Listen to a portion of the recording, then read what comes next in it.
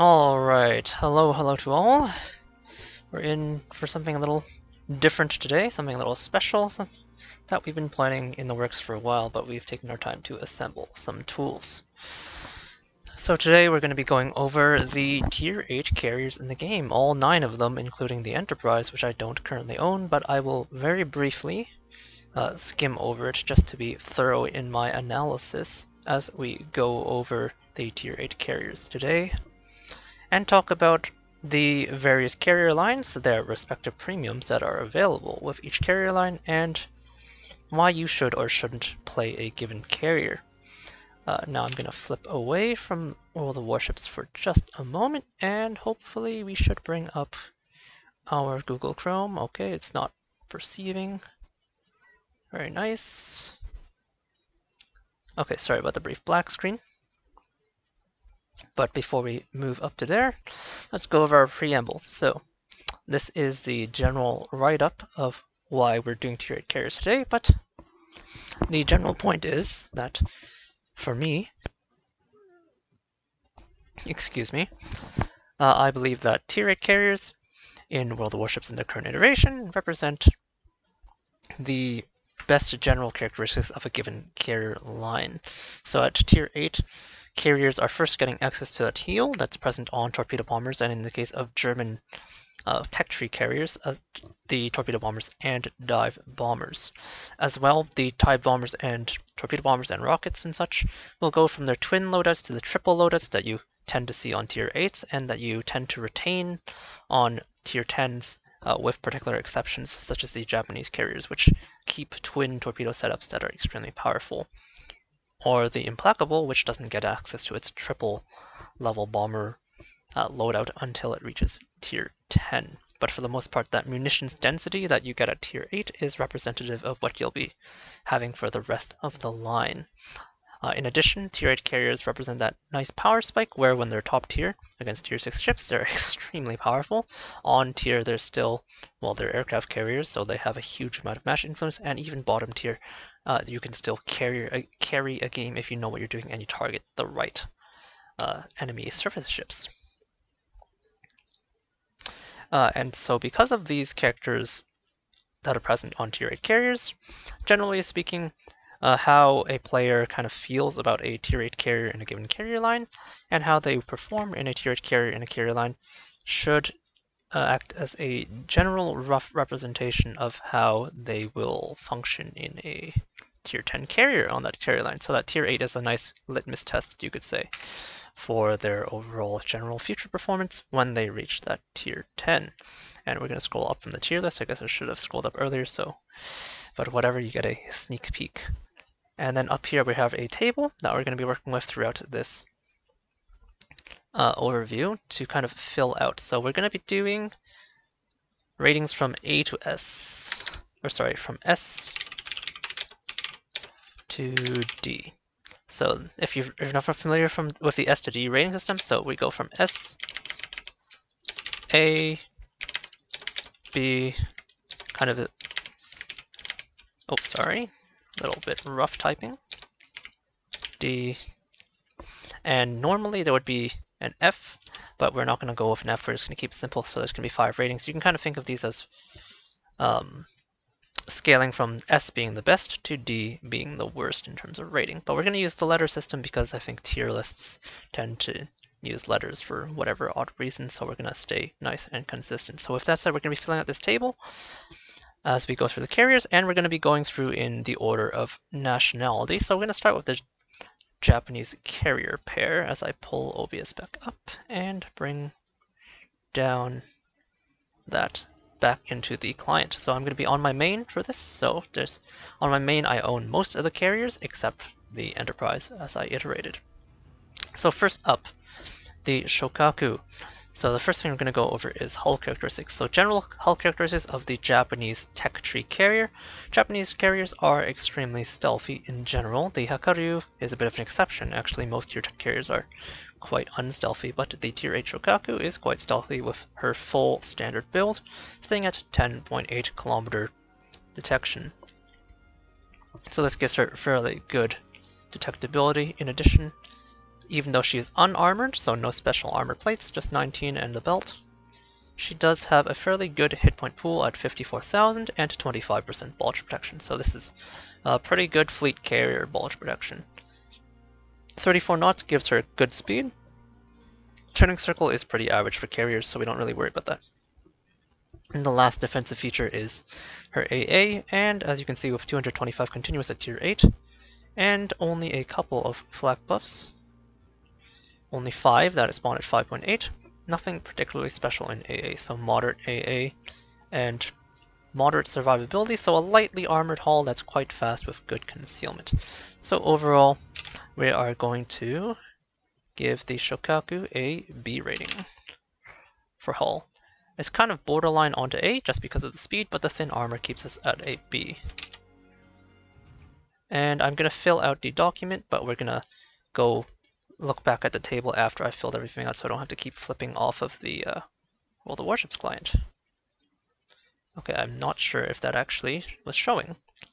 So if it wasn't showing, sorry about that. But we were just going over the armor, so as I said, 54,000 and 25% bulge, 34 knots of speed, and 10 kilometer concealment, or 10.8 kilometers concealment is going to give us an overall B. So that's all for the actual hull characteristics. So our next parameter is going to be tiering sensitivity. So how sensitive is the Shokaku to being up-tiered or down-tiered? Well, the answer is she's not particularly sensitive. The Shokaku actually has an excellent loadout of aircraft. Now, as a Japanese carrier, she goes for a kind of moderate to fast regen capability, fairly low durability planes, and fairly fast moving planes. So as you can see, her rocket plane is only 1600 hit points or so, but they can reach a maximum speed of 191 knots. Ryusei's 2000 HP, not that great again, but 177 knots, pretty good speed, and 185 on the dive bombers with 18,050 health, again a moderate amount. But the regen times are fairly short. You can see 69 on the dive bombers, 65 on the torpedo bombers, and 60 seconds on the rocket planes. Her hangar size, which kind of bleeds into the endurance statistic, but that's fine, we're talking about endurance still. And tiering sensitivity, sorry, we're talking about tiering sensitivity still. Her hangar size is large, so when she's top tier, her planes are pretty much more than sufficient to get through a match. And even when she's bottom tier, if you pre-drop, she has more than enough punching power to get through. Now, in terms of tiering sensitivity, she does have HE rockets, which are relatively tier agnostic. Do note they have 28 millimeters of penetration, so they're going to be much stronger when you're top tier, but even when you're bottom tier, you can still target most cruisers, pretty much all destroyers outside of some select special ones like the Khabarovsk. And you can, of course, target superstructure. In addition, the main armament of the Shokaku is the torpedo bombers, and torpedo bombers are target agnostic munitions. They do not care if you're a destroyer, carrier, cruiser, or battleship. Now, versus battleships, there will be some amount of bulge protection typically that will reduce the damage, but overall torpedoes are a target agnostic type of munition. You can use them to hit any type of target if you have enough skill. And so as a result, when you lean on target agnostic torpedoes as your main form of damage, you get less sensitive to tiering, which increases your rating in that tiering sensitivity rating. AP bombers, on the other hand, are extremely tiering sensitive. Depending on tier, if you have AP bombers, you will need to have a good sense of what targets you're going to over-penetrate, as in they have too little armor for you to armor bombs, so citadels are inconsistent. What targets you can penetrate, so what targets you will consistently get citadels on and can get a good amount of impact on, and what targets you cannot penetrate, typically battleships or very heavily armored cruisers, where their deck armor is too heavy for you to penetrate. So overall, the best munition on the Shokaku is the torpedo bombers. They hit for a staggering 7,200, and they do 55 knots of speed. In addition, the torpedo bombers themselves are extremely stealthy, reaching a maximum stealth rating with the full build of 6.7 kilometers. This, of course, allows you to approach targets from some quite sneaky angles and thus increases the efficacy of that target agnostic torpedo bomber. The speed of the bombers also allows them to close through a pretty heavy flak if necessary, and that heal, since that heal is present, the torpedoes can punch through. Overall, because of these general characteristics, the Shokaku gets an A rating in terms of tiering sensitivity. She will suffer a little bit when she is bottom tier in a tier 10 game, but overall she can still manage, and when she's top tier she's obviously a monster, and when she's on tier she's still a monster. The next parameter we're going to be using is endurance, so that's how much losses can the carrier sustain over a match, and how does a longer match affect the capability of the carrier to perform. Now the Shokaku has fairly large reserves with the standard build, 16, 17, and 16 if I'm not mistaken, yep. So 16, 17, 16, so fairly large starting reserves and fairly short regeneration times of full build of 60, 65, and 69 as I mentioned earlier. The combination of generally good reserves as well as a relatively short regeneration time means that the Shokaku has excellent endurance. Now, it's not going to be top in class, which would make it an S rating, but it has good enough regeneration to basically have planes throughout the entirety of a match, even in tier 10. Now, if you have to make some more expensive attacks, you are going to find yourself getting deplaned fairly quickly, but overall the Shokaku has no trouble maintaining her reserves over the course of the match, which earns her an A rating. Our next parameter that we're going to go over is flexibility. So, how capable is the carrier of going after any given target? Can it attack destroyers, cruisers, battleships, and carriers with the same efficacy? And of course, if you've been listening, you will have received the general impression that the Shokaku is relatively flexible. She has an HE rocket, which is more effective against more targets than AP rockets. Since it's angle agnostic, it doesn't have to particularly care about angling. Now, it will obviously affect it with that reticle that's elliptical in nature, but it's not going to prevent it from dealing damage to pretty much all targets. The only targets that resist those rockets, as I mentioned, are more heavily armored cruisers and battleship plating. The torpedoes are the main armament, and of course they are class agnostic, as I mentioned. Battleships will have torpedo bulge rating, and destroyers will have a certain amount of torpedo damage saturation, but overall, the only munition that's kind of sensitive to the target type is the AP dive bombers. You can't really use the AP dive bombers against destroyers, obviously, and most carriers will be somewhat resistant. There's very few tier 8 carrier opponents that are sensitive to citadels. Generally, just the Shokaku itself and the Kaga are more vulnerable. The Lexington is kind of a bit too tall to take AP bombers, and then the Implacable and Indomitable have armored decks, and then the Graf Zeppelin and Augustus von Parzival have turtlebacks, which make citadels against them inconsistent. Generally speaking, however, since the torpedo bombers and rockets are both quite good, the Shokaku manages to get a A rating for flexibility. Now, our last parameter is carry power. How capable is this carrier of carrying a game?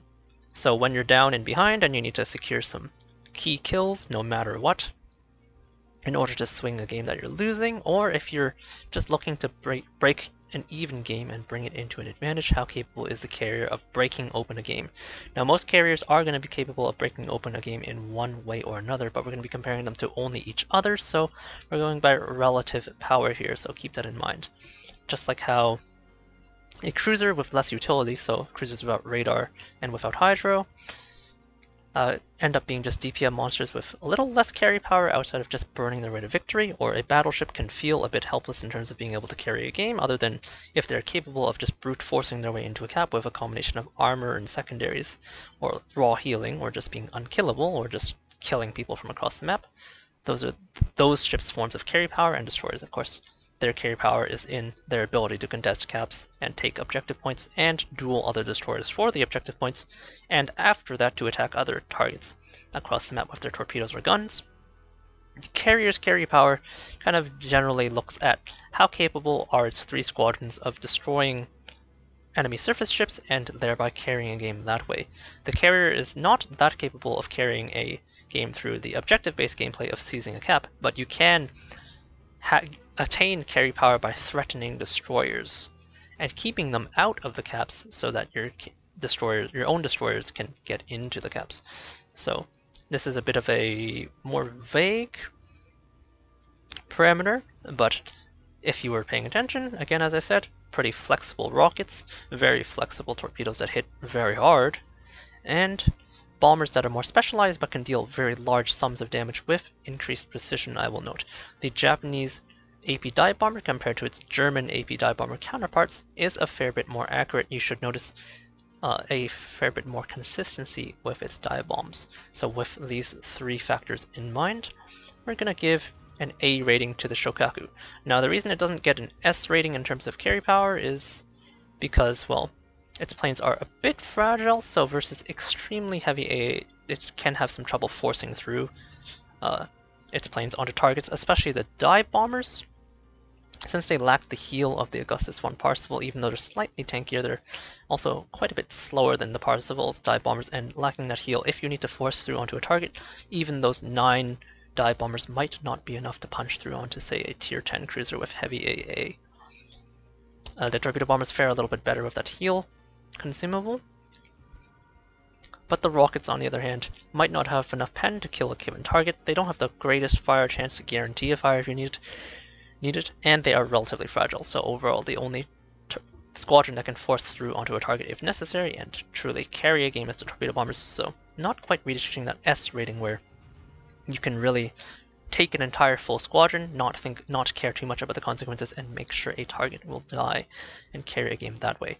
The general efficacy of the rocket planes and torpedo planes, however, will allow me to give it an A rating. So, overall, if we look at our document, we see the Shokaku gets a B in hull performance characteristics and then an A in the other 4. So B, A. So generally speaking, you can see the Shokaku is quite a powerful package overall. Now we'll move on to its premium counterpart, the Kaga.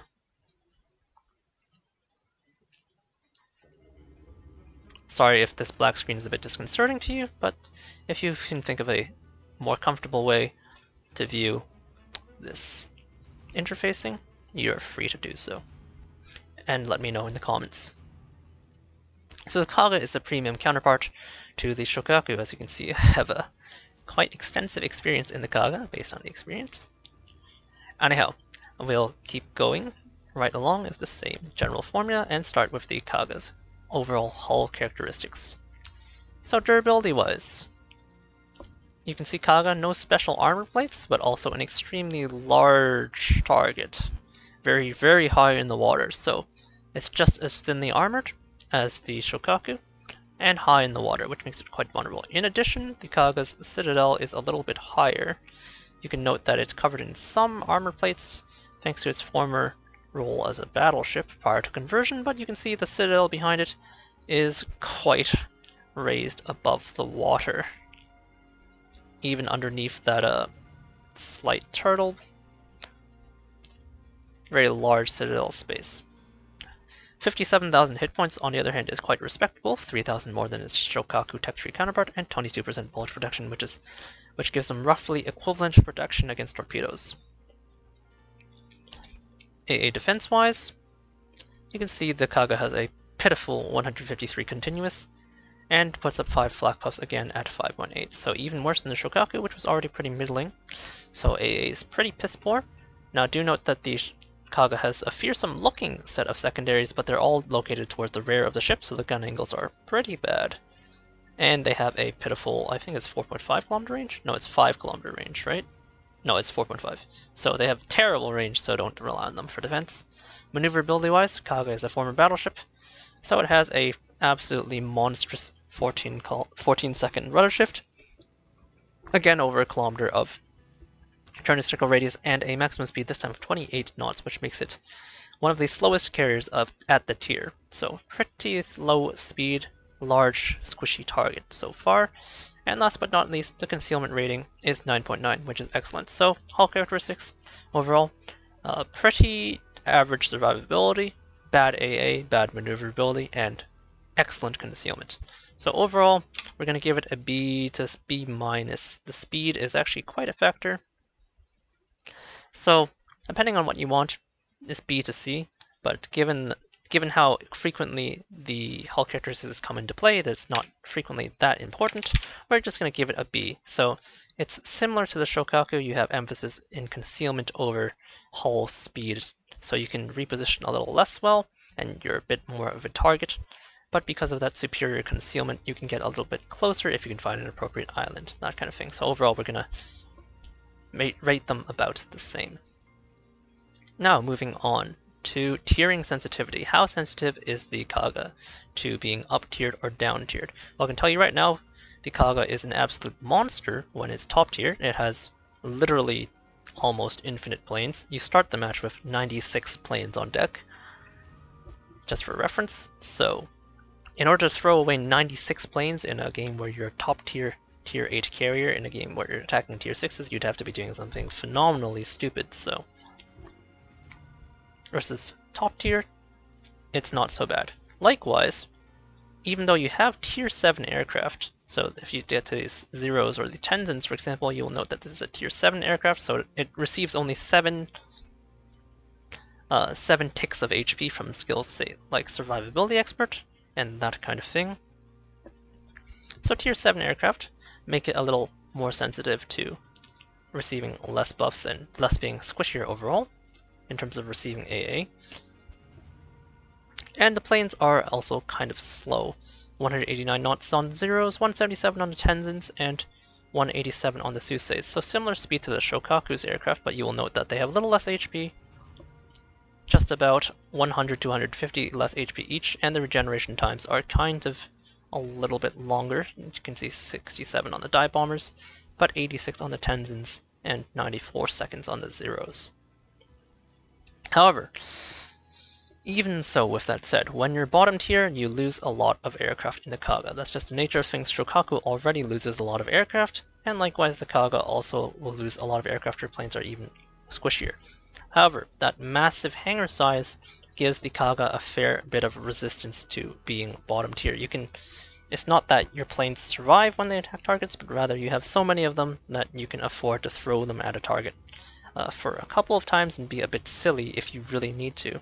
And thus, even when you're bottom tier, in spite of having those tier 7 aircraft, the massive squadrons of the Kaga make it so that she's still more than capable of attacking most targets. So, in spite of having these worse planes than the Shokaku, she's still going to earn an A rating for tiering sensitivity. She's generally not that sensitive to being bottom tier because of her large squadron sizes and large hangar capacity. So again, she's going to earn an A, quite similar to her tech tree counterpart. Moving on to endurance.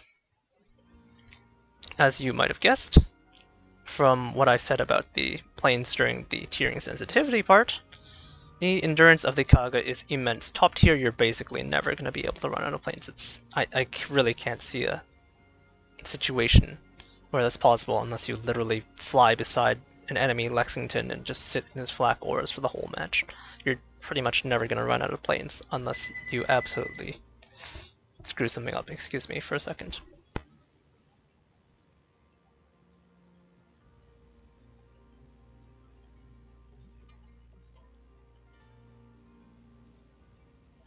Sorry about that.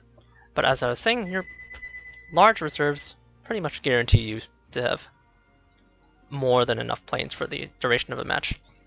Even when you're bottom tier in a tier 10 game, because of that large reserve size and relatively okay regeneration speed, the Kaga is going to have more than enough planes to attack most targets at least a couple of times, and you'll be able to do your job in general. So as for endurance, you could even say she has better endurance than the Shokaku. It's kind of like, because she's so effective when she's top tier, and because she's also still effective to a certain extent even when she's bottom tier, she's going to earn an S rating just because of that 96 plane reserve. Even if you make a major mistake, and say a flak puff destroys an entire torpedo bomber squadron that you didn't pre-drop, so you lose 12 planes randomly, right? You still have 24 more on deck.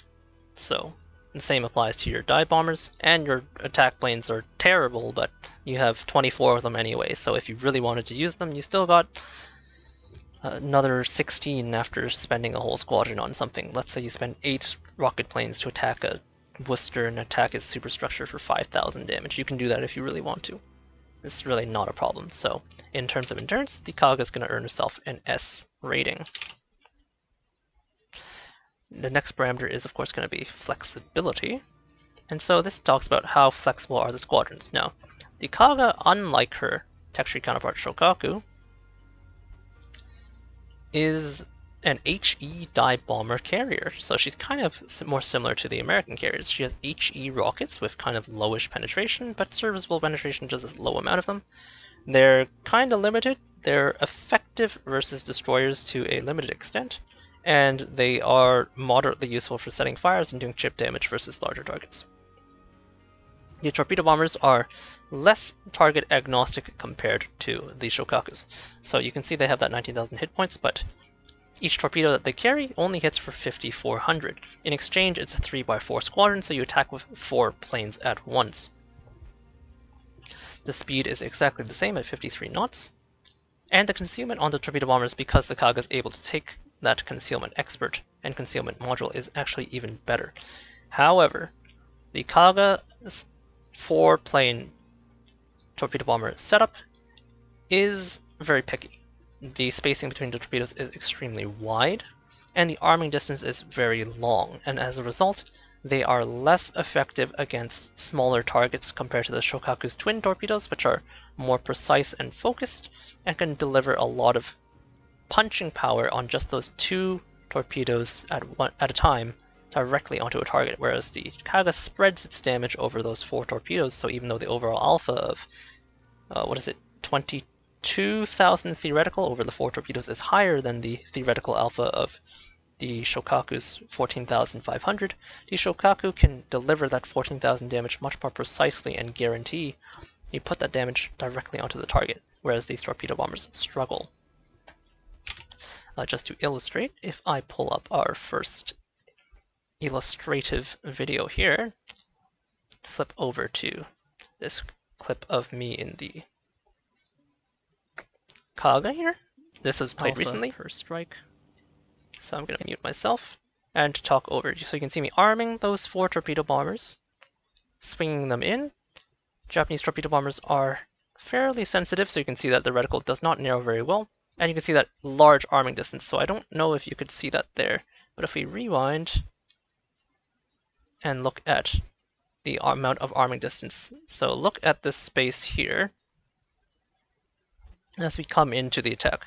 So I don't know if you can see directly, but if you compare the length of this Ohio that I'm attacking and the necessary arming distance that needs to be between, it needs to like exist in terms of space between you and the target, it's actually longer than the Ohio. So you need to leave more than the length of an Ohio between you and a target. So if the target is beside an island, you won't be able to attack the target very well with the torpedo bombers. In addition, as the torpedoes drop into the water, you can see them combing the target fairly widely spaced, which makes them less versatile against hitting a destroyer. You can see I didn't get the full narrowing on the cone, but you're not always going to be able to get that full narrowing on the cone. So as a result, the overall spread of the torpedoes was actually wider than the length of the Ohio.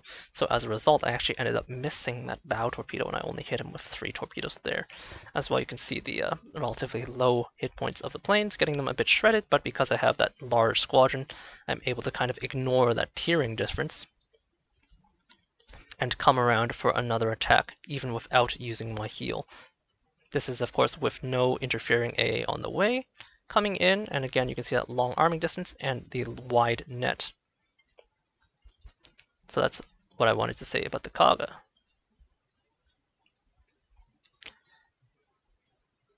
Now we still have one more squadron to talk about, so we'll flip back into client and talk about the dive bombers before we go. Now the dive bombers, they have an HE bomb, and in terms of their characteristics, pretty low HP but high speed, and fairly short regeneration time. So this is actually the shortest regeneration time plane on the Kaga overall.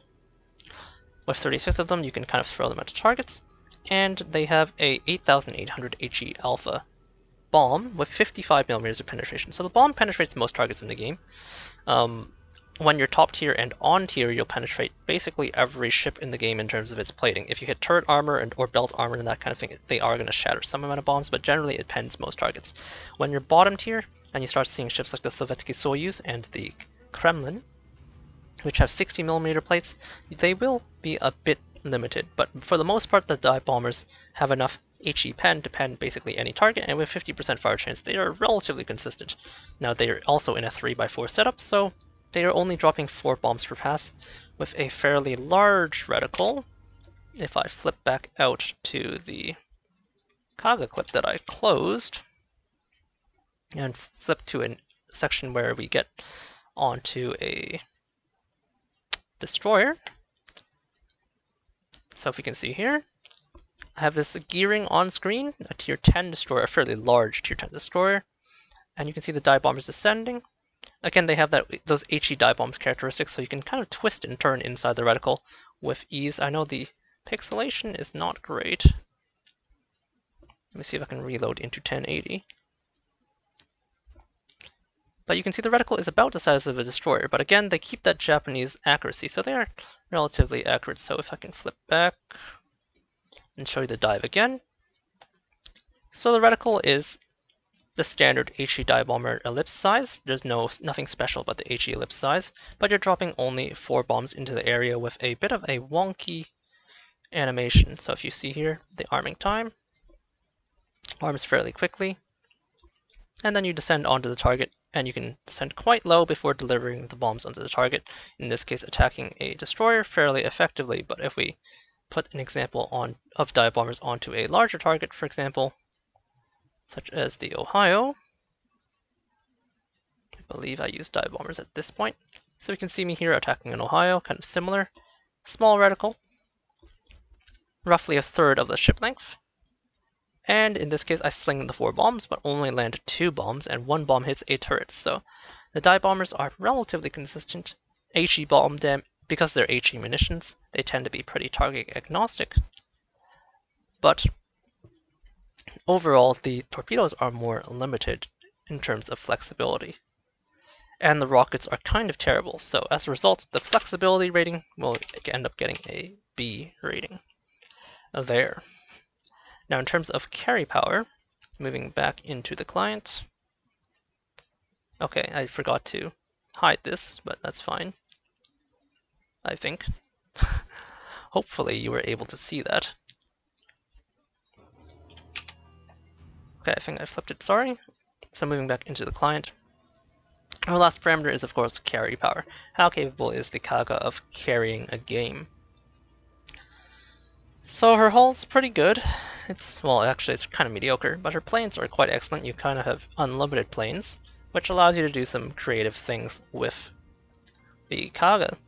You can overwhelm targets with very, very large sums of planes and attack with the same type of squadron over and over.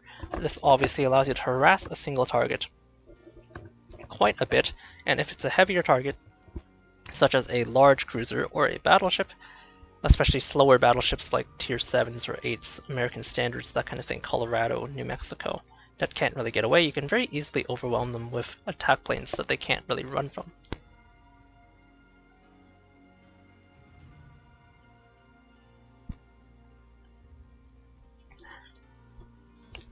And as I demonstrated earlier in that little video clip where I was attacking the Ohio, even versus tier 10, service ships you can perform quite well. You can attack them with the large squadron size without too much fear. That was toward the end of the match there. You could see I'd already used several of my planes, but I was still able to field full squadrons and really attack whatever target I really needed to. And the HE dive bombs being present allow me to harass destroyers when necessary. Now the dive bombers aren't particularly excellent, nor are the rockets, but they can get the job done, and as a result the Kaga can generally carry a game in most circumstances. Where she doesn't really excel is that the Kaga does her damage a little more slowly than the Shokaku overall. Because she delivers less damage per munition, her HE bombs only hit for 3,000 per bomb compared to the Shokaku's 6,200 maximum alpha on her AP bombs, and each torpedo only hits for 5,400 compared to the 7,200 of the Shokaku. So if you fail to deliver all 4 torpedoes at once, you are going to kill targets a little bit slower. And the rockets are, frankly, as I said, kind of terrible. They only really deal chip damage. Maximum alpha damage onto a destroyer is 2,200 times 8 divided by 3. So 2200 by 8 is 16,000 or so. 17,600 technically, and then you divide by 3. Roughly 6,000-ish alpha on a destroyer, not particularly fantastic. These Shokaku rockets, on the other hand, have a maximum alpha that's almost double that. Actually, I think it might be more. It's like 13,000, 14,000. So overall, a little less flexible than the Shokaku, but the carry power is still roughly the same. It's just distributed differently. The Shokaku is more able to deal with destroyers and light cruisers, whereas the Kaga is more specialized for dealing with big, heavy, lumbering targets, like the battleships, although her access to HE dive bombers does give her some niche situations where if you're in a bit of a pinch, you don't have time to use torpedo bombers to hit destroyers, since a maneuvering destroyer can be quite tricky to hit with torpedoes. She can be a fair bit more useful there. So overall, because of that, I would give her an equal rating to the Shokaku in that aspect. And so if we pull up our table, we're going to give her a final carry power rating of A. Large reserves with relatively specialized squadrons, but because she has so many planes of each type, she can use the applicable plane for the applicable target, and as a result, kind of equal out the Shokaku. So if we can see here, we have kind of similar rating on the hulls. The Kaga is also similarly tiering agnostic. It's actually a little less agnostic, so this is kind of more like a B-, and this is kind of more like an A+. If you compare to the Shokaku, I'm going to use pluses and minuses, I guess, just to kind of help distinguish ships. She's a little less flexible, but overall in terms of carry power, she's about the same. So you can see the Shokaku and Kaga are actually matched up fairly well in terms of tech tree to premium ship, with specializations in different areas. Slightly worse hull, but in exchange you get less sensitivity to tiering and better endurance, but you have to use the right squadron for the right target more often rather than just using torpedoes for everything like the Shokaku. And yeah, by the way, if you hadn't figured it out, this is going to be a bit of a long video. We still have a couple of carriers to go through. So next we have the Lexington, moving on to the Americans. So if we flip back onto our client, this is the USS Lexington. So here we go, fairly large ship, very similar to the Kaga, a conversion in this case from the Lexington class battle cruisers.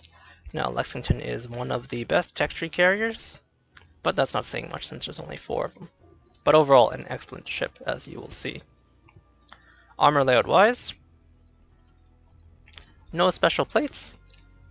Pretty lightly armored, 25mm deck, however, which does resist some amount of destroyer shells. 19mm sides, pretty standard belt, massive size, which means she's an easy target for battleships at range, and a citadel that's raised above the water and not particularly thickly armored, as you can see. So overall, not really anything special for armor. Now for HP, she has a colossal 60,000, so even more than the Kaga, but only a 16% bulge. So a little more durable against regular shell fire compared to the 2 Japanese counterparts, but a little less durable against random torpedoes from destroyers, such as say an Asashio torpedo, which cleans up into the back of the map, or against enemy carrier torpedoes. AA-wise, the Lexington has a continuous damage of 555. Focused mostly in the mid-range aura, which does 627. So, as you can see, she has more than double of the Shokaku, and she has something like 4 Kagas worth of AA on board. 6 flak puffs compared to the 5 of the Japanese, also at 5.8. But overall, excellent carrier AA, best in tier, pretty much. Maneuverability-wise, the Lexington is a colossal whale with 15.6 second rudder shift time, but she does still do 33 knots of speed, courtesy of her battle cruiser heritage. Turning circle is again massive. And last but not least, you can see with full build, 14.5 kilometer detection. Now do note that I don't have a 19-point captain, and this captain does not have concealment expert, so you can bring this down by 10%, but even so, with the captain spec'd in, we're not going to be going over captain builds, by the way, and just it's a little too much for one video. So bringing it down by a 1.45, so let's say about 1.5, you can bring her concealment down to 13, which is still vastly inferior to her counterparts of the Japanese carriers. So, very, very good AA, very good HP pool, decent speed, but a colossal detectability rating. Overall, we're going to give the Lexington, as a result, a A in hull performance. Her size and massive detectability isn't really an issue as long as you keep your carrier hull moving. And her excellent AA means that if she does get harassed by aircraft, she can shoot them down with fairly good ease. And even though she is a colossal whale, once she gets moving, she does do 33 knots of speed, so she can actually outrun most of the battleships in the game. And so as a result, she gets an A rating for hull characteristics. Now next, tiering sensitivity. How sensitive is the Lexington to being up-tiered or down-tiered? Well, let's take a look. Her aircraft are fairly tanky. You can see these 1660 HP Corsairs, which do 214 knots. In addition, more importantly, those Corsairs that are extremely fast have 33 millimeters of penetration. So what this means is that whether your battleships on the enemy team are tier 8s or upward, or tier 8 and lower, 33 is always enough to beat the 32 millimeter plate on battleships that are high tier. So no matter what, there will be some area of a battleship that the rockets can damage outside of the superstructure, which obviously all rockets can damage. So the rockets are extremely flexible regardless of tier. Torpedo-wise, the Lexington has an excellent torpedo as well. It's a 3x3 setup on a fairly slow plane, only 164 knots, but in exchange that plane has 2080 HP. Now the torpedoes are only 42 knots with torpedo acceleration. However, that 18,000 alpha does end up being a little bit more than the Shokaku's torpedo alpha overall. Now she's not able to make as many attacks because the Shokaku has a 2x5 squadron compared to the Lexington's 3x3. Usually, the Lexington can make at most 2 attacks, so that total alpha is about 36,000 compared to the Shokaku, which can make up to 3 attacks. So 3 by 15,000 is roughly closer to 45,000 alpha, so you can see the difference there, but still a fairly good torpedo. If we flip over to some video footage that we have prepared with the Lexington. So on screen we have her dive bombs. Absolute monster. 2 bombs strike onto the buyer. I'm gonna mute myself. And we're still talking about torpedoes. So just flipping over to a torpedo section. Sorry about the load. Would wish it would load a little bit faster. So this is the torpedo bomber squadron.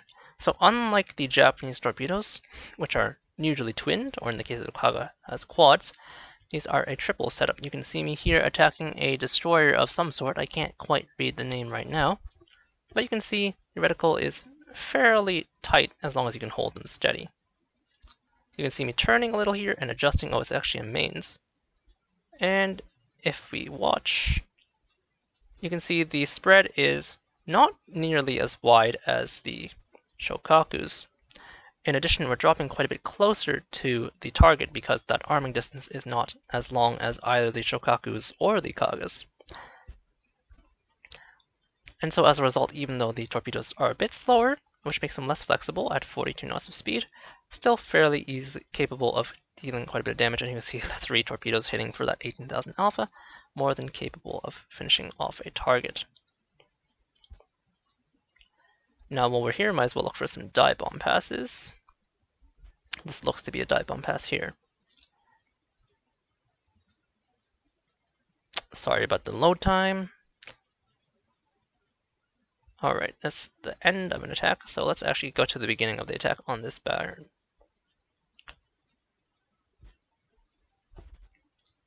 Come on, YouTube. So, we have 5 planes here. We're diving through a fighter, as you can see on screen or on the minimap. So these planes are fairly slow, but they are quite durable. You can see with 5 somewhat damaged planes remaining. In the squadron, we still have 8,000 hit points. It's a 3x3 setup that moves fairly slowly, but is quite maneuverable. So you can see I'm not on axis, but I'm going to turn on to the actual axis, roughly speaking, catch a fighter, still manage to arm 2 bombs, and 2 bombs impact the Bayern there for 2,000, so not a perfect hit.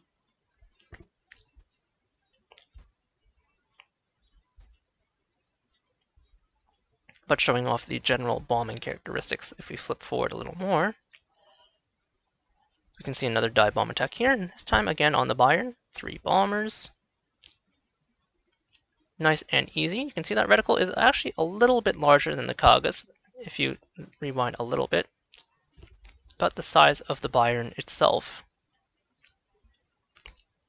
But they don't climb quite as high before they dive. And dropping the 6 bombs there gives a good density, 5 bombs impacting a fairly saturated Bayern for 10,900 and setting a fire with ease. These bombers are the core of the Lexington's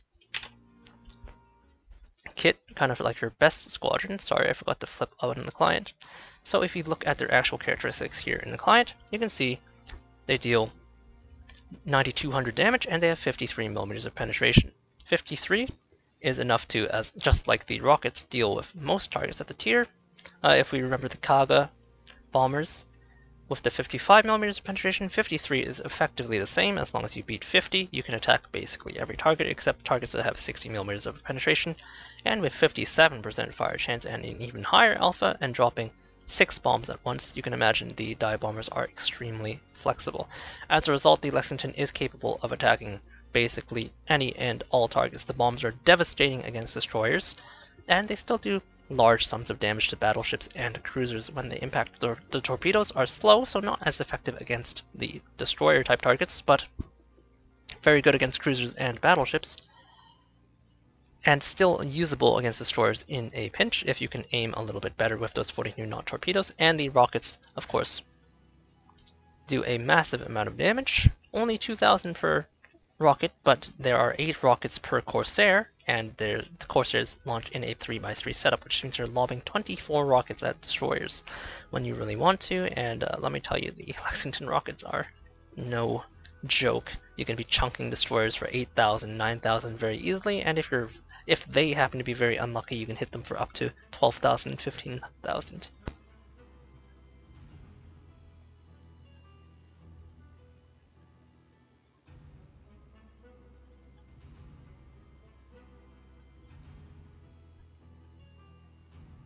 So overall, as a result, the Lexington is by far one of the most tier agnostic carriers.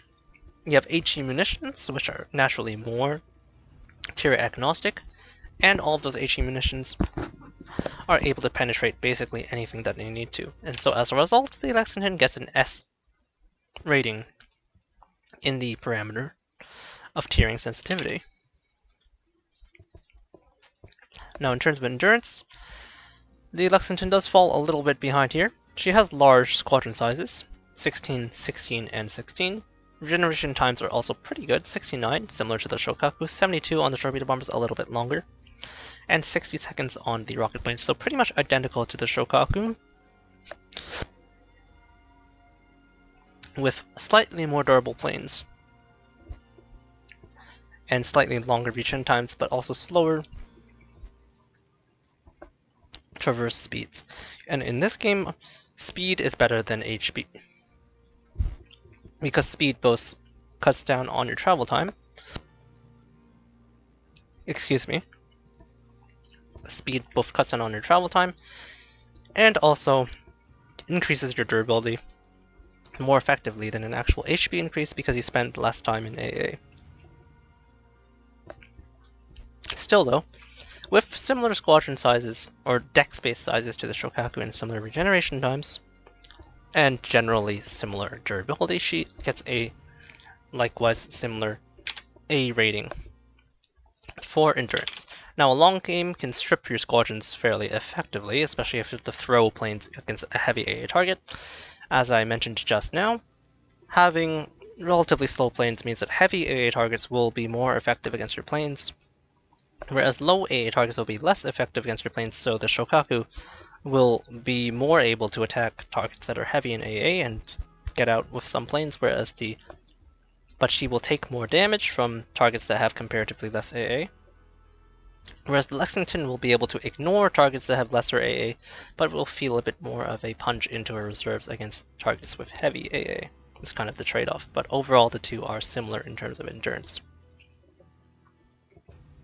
Now in terms of flexibility, the Lexington is the king of flexibility.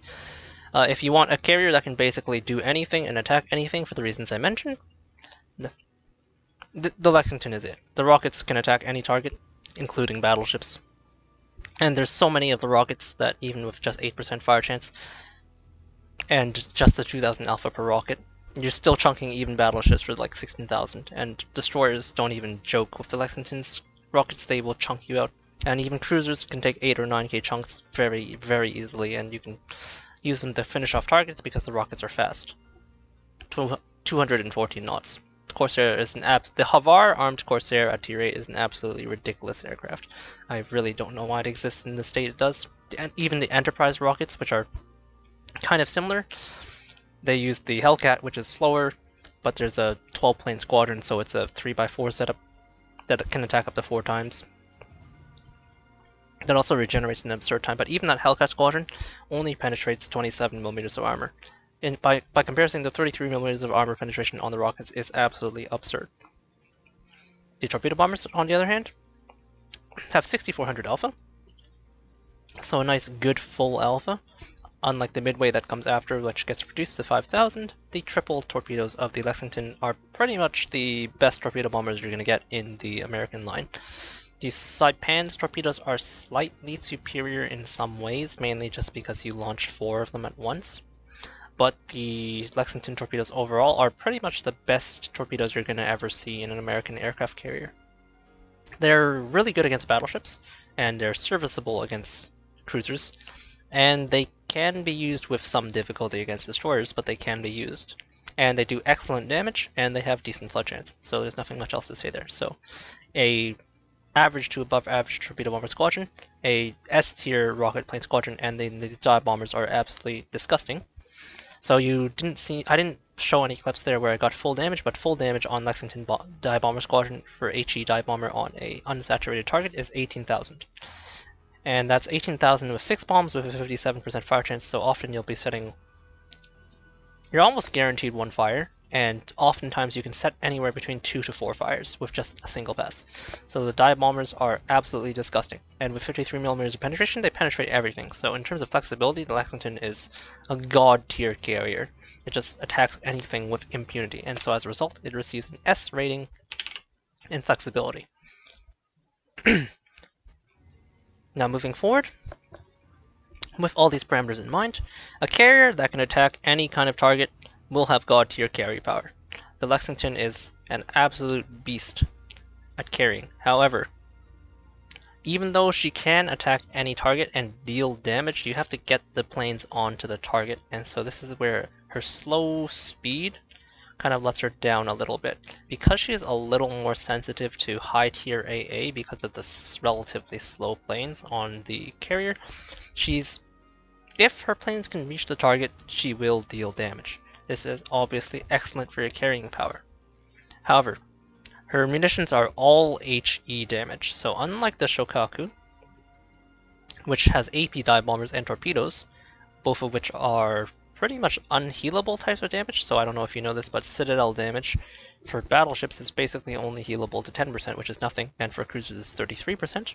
So that's the emphasis of the Shokaku. So Shokaku does less damage, but the damage is, for its primary squadrons, the AP dive bombers and the torpedo bombers, is unhealable. The Kaga's primary squadron, if you're having a good game, is torpedo bombers, which are again unhealable, and then its dive bombers are HE, which are healable to a much greater extent. I believe it's 33% for HE penetrations, and then fire damage is fully healable. The Lexington only has one type of unhealable damage, the torpedoes. Its bombers use HE bombs. Now, granted, they do a massive amount of HE damage, which is kind of disgusting, but you can still heal most of that damage back, which means that if you don't actually kill a target and you just cripple it and set it on fire, say you hit a battleship and you burn him for 20k after alpha-hamming after hitting him for an alpha of 15,000, because you got a double fire that sticks onto him, you can still heal all of the fire damage that you dealt, and 33% of that bomb damage. So as a result, even though it seems like with the flexibility of the Lexington to attack any target with all three of its squadrons, it should have S tier carry power, it ends up, for me, getting only an A rating, because if you cannot finish a target, and target survives to limp away, there is a good chance that they're going to heal up and they're going to continue to play the game. Whereas if you cripple someone in a Shokaku with that damage, even though it's less overall damage because it's not healable, it's actually about the same. So as a result, the Lexington receives an A tier in carry power. The slow speed, the slow speed and the healability of its damage that it deals kind of holds it back a little bit in that regard. But overall, you can see Lexington comes out very, very nicely with an A in hull performance, S in tearing sensitivity, A in overall endurance, S in flexibility, and A again in carry power. So these three carriers roughly equivalent. The fact that Lexington is free and a tech tree carrier does count for a little bit for something. Same goes for the Shokaku. But overall, a very, very strong carrier. As you can see, thus far, the three carriers that we reviewed, not a single bad carrier amongst them. They're all excellent, especially when they're used in their specifically intended roles. Now we're going to move on to the Saipan. And then after I do the Saipan, I will go very briefly over the Enterprise. I will talk about how she behaves. I don't own the Enterprise, so I can't show you the characteristics in port, but I'm going to compare her to the Lexington. So actually, I've decided that I will talk about it now. So hull performance-wise, the Enterprise is a Yorktown-class carrier. I really wish I had extended tech tree installed right now, because I would be able to show you the Enterprise over here, but I don't. But as a Yorktown-class carrier hull, she sits lower in the water, and I believe she has better concealment than the Lexington. Okay, am I showing you anything? Did I click back onto the client? No, I didn't. Okay, so you were looking at a blank document, so that is fine. I don't actually have an Enterprise to show you anyway. So let me just pull it up on the Wargaming Wiki instead. That's probably a far superior method of going about doing this rather than showing you an empty graphic. If Wargaming's wiki would ever load. Okay. So you can see, durability-wise, 51,000 hit points, so 9,000 less than the Lexington, not great. And then a 90 on the short range, 180 on the mid range, and a 95 on the long range. Remember, the Lexington had a whopping mid range of something like 612 DPS, so better AA on the Lexington. However, size-wise, she is a bit of a smaller carrier, and slightly slower, and her detectability from the surface is 14 with no modules. You end up taking Concealment Expert on most American captains. So the full build, unlike the 13 of the Lexington, will end up being 12.5, so slightly better concealment. So overall, that puts her at probably a B, maybe a B+, but probably about the same as the Shokaku. Worse than the Lexington because A is much, much worse, but still not quite as bad as the Kaga. Now in terms of tearing sensitivity, the Enterprise gets a pretty much S rating. So she's kind of like a mix of Kaga and Lexington, if you can think of it that way. So her regeneration times are kind of disgusting. Let me put this away. Can I see the planes on this stupid ass client? So I can't see all of the loadout characteristics on Wargaming Wiki. So maybe I should use a different website. 1 second.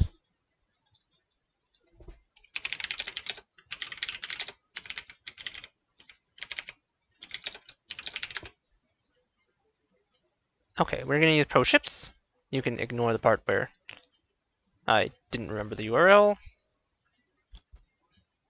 Okay, not West numbers, please. Okay, and I don't want to look at this.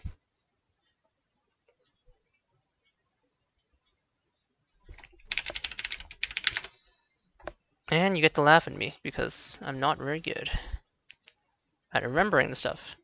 Okay. Please give me ship stats.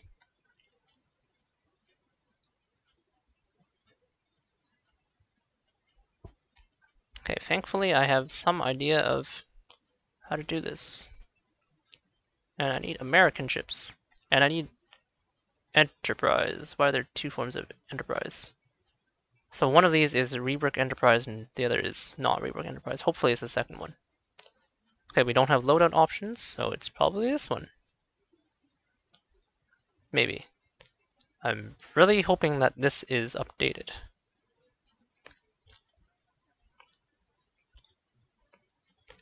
So it uses tier 7 aircraft just like the Kaga. And you can see the HP values before survivability expert and such are very similar to the Lexingtons. They're slightly lower. It's similar to the Lexington's stock plane. Speed-wise, fairly similar to the Lexington, so very slow aircraft. But overall, it has large squadrons and AP bombers.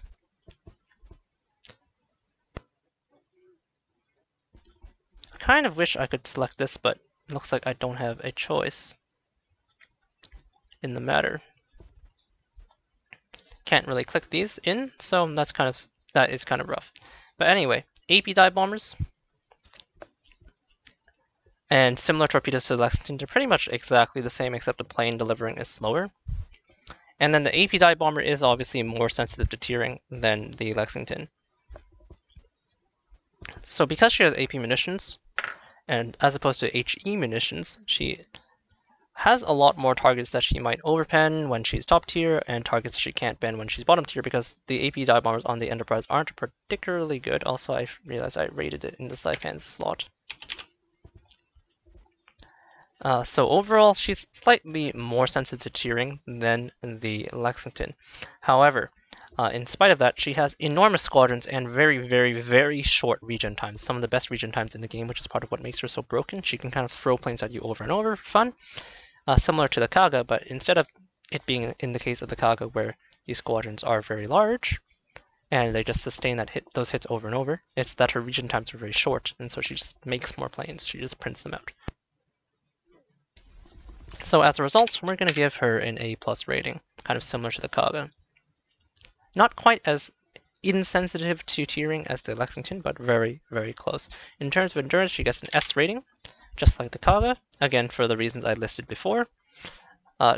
Not because she has enormous reserves, but because her regeneration times are so short that you can just throw planes at a target and not care.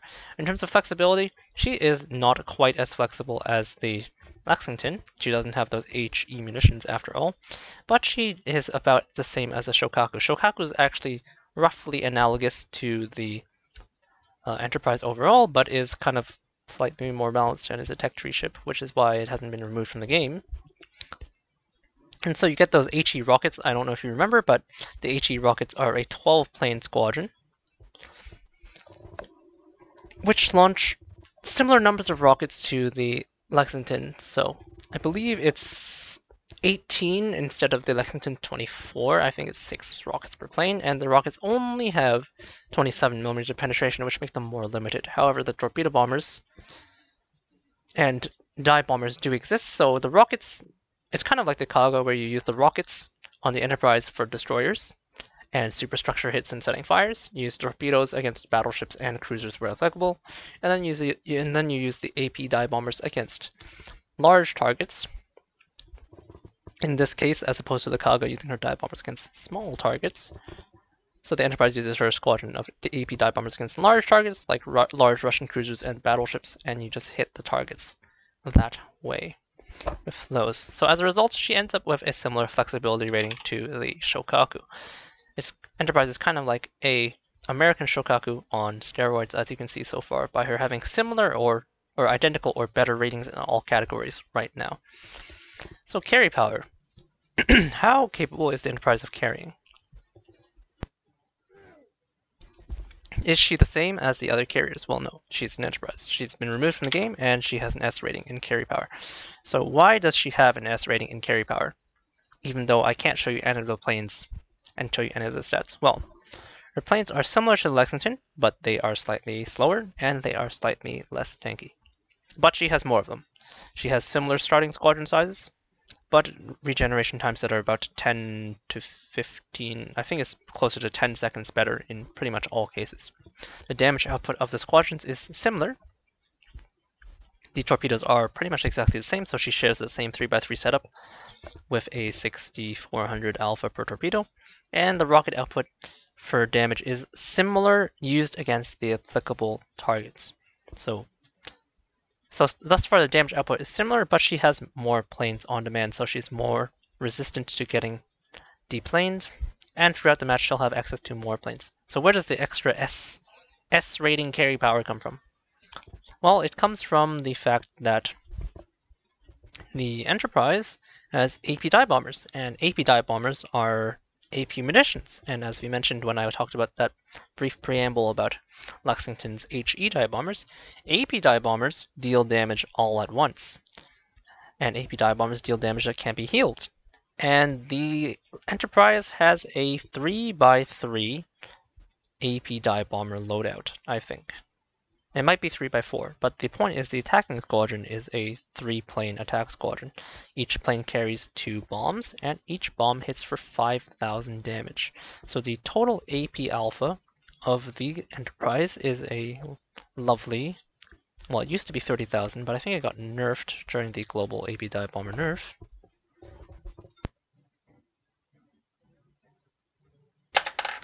Sorry about that in the background. I think it was nerfed by the same 17 or so percent that all carriers received, so it hits probably for roughly around 25,000 alpha as opposed to the former 30,000 alpha. In comparison, the Shokaku hits for 18,000 maximum damage, more or less. I think it's 18,600 technically, but you get the point. So hitting someone for 25,000, which what used to be a meme when people got hit by Hakuryu, the former Hakuryu Alpha was the 25,500, is obviously a big deal because you can instantly wipe half of a cruiser's HP off of the face of a planet, and you can kill a battleship in 2 or 3 passes by itself with just the AP dive bombers. So being able to delete people with alpha damage is a big deal because when people lose all their HP at once, they don't get a chance to use their heal consumables. And in the case of AP munitions, even if they do, they only heal 10 to 33% of that HP back. So having access to a weapon that instantly removes people off the face of the planet is a bit of a big deal. And so that is why the Enterprise receives her S rating. She has munitions that deal good damage that can't be healed. They deal it all at once. It's not done with fires or HE damage. And her squadrons have enough flexibility to get the job done, similar to the Kaga, where it's, you just reach for the right squadron for the right target and you will deal damage. And if you screw up, well, you have high regeneration times. So those planes will come back and you can just attack them again. So S rating in carry power. And that's that. That's the Enterprise. So next up is the Saipan. So first up on the Saipan, you will note that from a macro perspective, she is very small. You have the Lexington, who is very large. Doesn't even fit on my screen when I rotate around because she's so large. And you have the Saipan, who is a little teensy little thing. Quite a bit smaller. If we use the same level of scaling, which requires me to zoom out a couple of times for the Saipan, she is significantly smaller. Armor layout wise, she is absolutely unarmored. She is a cruiser hull. As you can see, 16mm deck in this case, with 19mm plate, barely any armor at all. And citadel wise, very small citadel because she is the size of cruiser, but it is raised above. So fairly accessible and no armor plates at all. So armor-wise, not looking great. moving on to HP, 5,100 puts her as fairly squishy, kind of similar to the Enterprise. 9,000 less than her counterpart, the Lexington. However, more importantly than the 9,000 missing HP, you only have 4% torpedo bulge. So when you're taking damage from an enemy carrier, which does happen, as you will see later, you're going to take a lot of damage from the torpedo bombers because people usually attack carriers with torpedoes. Especially at higher tiers, you're going to start not attacking carriers with bombs and rockets because they get armored deck. Now at tier 8, rockets can still damage most carriers, the Saipan especially because she has no armor. But torpedo bombers are one of the most effective armaments against carriers, so you're going to take a lot of torpedoes quite frequently. And with 4% torpedo bulge protection compared to everyone else, which is at least 15 plus, you're going to be taking 10% more damage per torpedo at the very least. In the case of Saipan versus Shokaku, which has a 25% bulge, you're going to be taking 20% more damage in comparison. And you have less HP, so pretty bad overall so far. Moving on to AA defense. 449, wow, that's pretty good. That's way better than the Shokaku, that's way better than Lexington, but you need to look at all the details. You can see that the firing range for the 340 kilometer aura is 3.5 kilometers, and this is because the Saipan only has 40mm bowfers. She doesn't have any long-range mounts. So this also means she doesn't produce flak. So no flak buffs, and the AA engages at 3.5 kilometers, which means you're not going to be shooting down airplanes that are coming in on their way. You're relying pretty much just on your cap defense fighter, your self-defense fighter, any other fighters you put down, and this mid to short range aura, which the planes are only going to spend a couple of seconds in. So even though that AA aura at 449 is much better than the Japanese counterparts, it's way too short range to actually defend yourself. So we have a squishy hull with short ranged AA. So we better have some good parameters in the next few sets, otherwise we're going to be in trouble. 33 knots of speed, sub 1 kilometer turning radius, but a long rudder shift time of 16 seconds, and then 10.7 kilometer detection, so even better than the Shokaku, not quite as good as the Kaga. So these two parameters are fine. Pretty good speed, and good concealment. However, the hull is extremely vulnerable, and you take a lot of damage, and you have no A. So overall, we're gonna give her a C. Our first C rating. Saipan hull, pretty bad. Now we're gonna move on to our next parameter. Tiering sensitivity. How sensitive is the Saipan to movements in tiers? And I can tell you right now, it's pretty damn sensitive. The Saipan is the exact opposite of the Kaga. The Kaga has enormous reserves with subpar regeneration time, and that's how she gets through the match. She just throws large squadrons of planes at targets, and then she just works through her large reserves as much as she can, but she kind of can't because the reserves are way too big. The Saipan, on the other hand, has tiny reserves. So even fully moduled out, you have 11 planes of each type. The Kaga on her torpedo bombers and bombers has 36 planes of each type. With a squadron of 12, a Kaga can reach for the same squadron of 12 planes 3 times, without counting regeneration. The Saipan has squadrons of 6 planes. It has deck space of 11 planes. You can reach for a squadron of 6 planes roughly around like 1.7, 1.8 times. After your first time, if you lose every plane, you will not have a full squadron. That's literally just how it is on the Saipan. That's how she functions. As a result, if you lose aircraft, you are going to lose them basically forever, because in addition to having tiny ass squadrons, the Saipan has some absurdly long regeneration times. 111 seconds on the rockets, pretty bad, but that we're just getting started. 135 seconds on the torpedo bombers, and 128 seconds on the dive bombers, so over 2 minutes per plane. In 2 minutes, you will get 1 torpedo bomber and 1 dive bomber back. If you lose a squadron by flying a 6-plane squadron through a flak of puff, that squadron's just gone forever, and you're just not going to have 6 planes. Those 6 planes are gone for 12 minutes. That's more than half the match. You're just never going to see them again, more or less. However, the planes are extremely fast, 221 knots on the Bearcats, and 170 on the torpedo bombers. Well, okay, well, the rockets are fast. The BTDs, on the other hand, are like average. But they are quite tanky. They're tier 10 aircraft, so they get a full tier 10 bonus from Survivability Expert, which is nice, which puts you to a 1900 HP rocket plane, which is good, and 2300 torpedo bomber HP, and 2600 dive bomber HP. So the HP is very good. So this is a similar model overall to the Lexington. You have slow-ish to average-ish planes, which are very tanky. So what this means is that they're much, much better versus low AA targets, because rather than having high speed and low HP, they have low speed and high HP. So they're very, very strong against targets with low AA. You just fly in, you don't lose any aircraft, you hit the target, and you zoom out. However, versus targets with high AA, that can actually just surpass that HP advantage and kind of take advantage of your low speed, you tend to take losses. And the Saipan is a carrier that cannot take losses. So as a result, she is extremely powerful when she is top tier or on tier. But when she's bottom tier, she is quite a bit more difficult to play.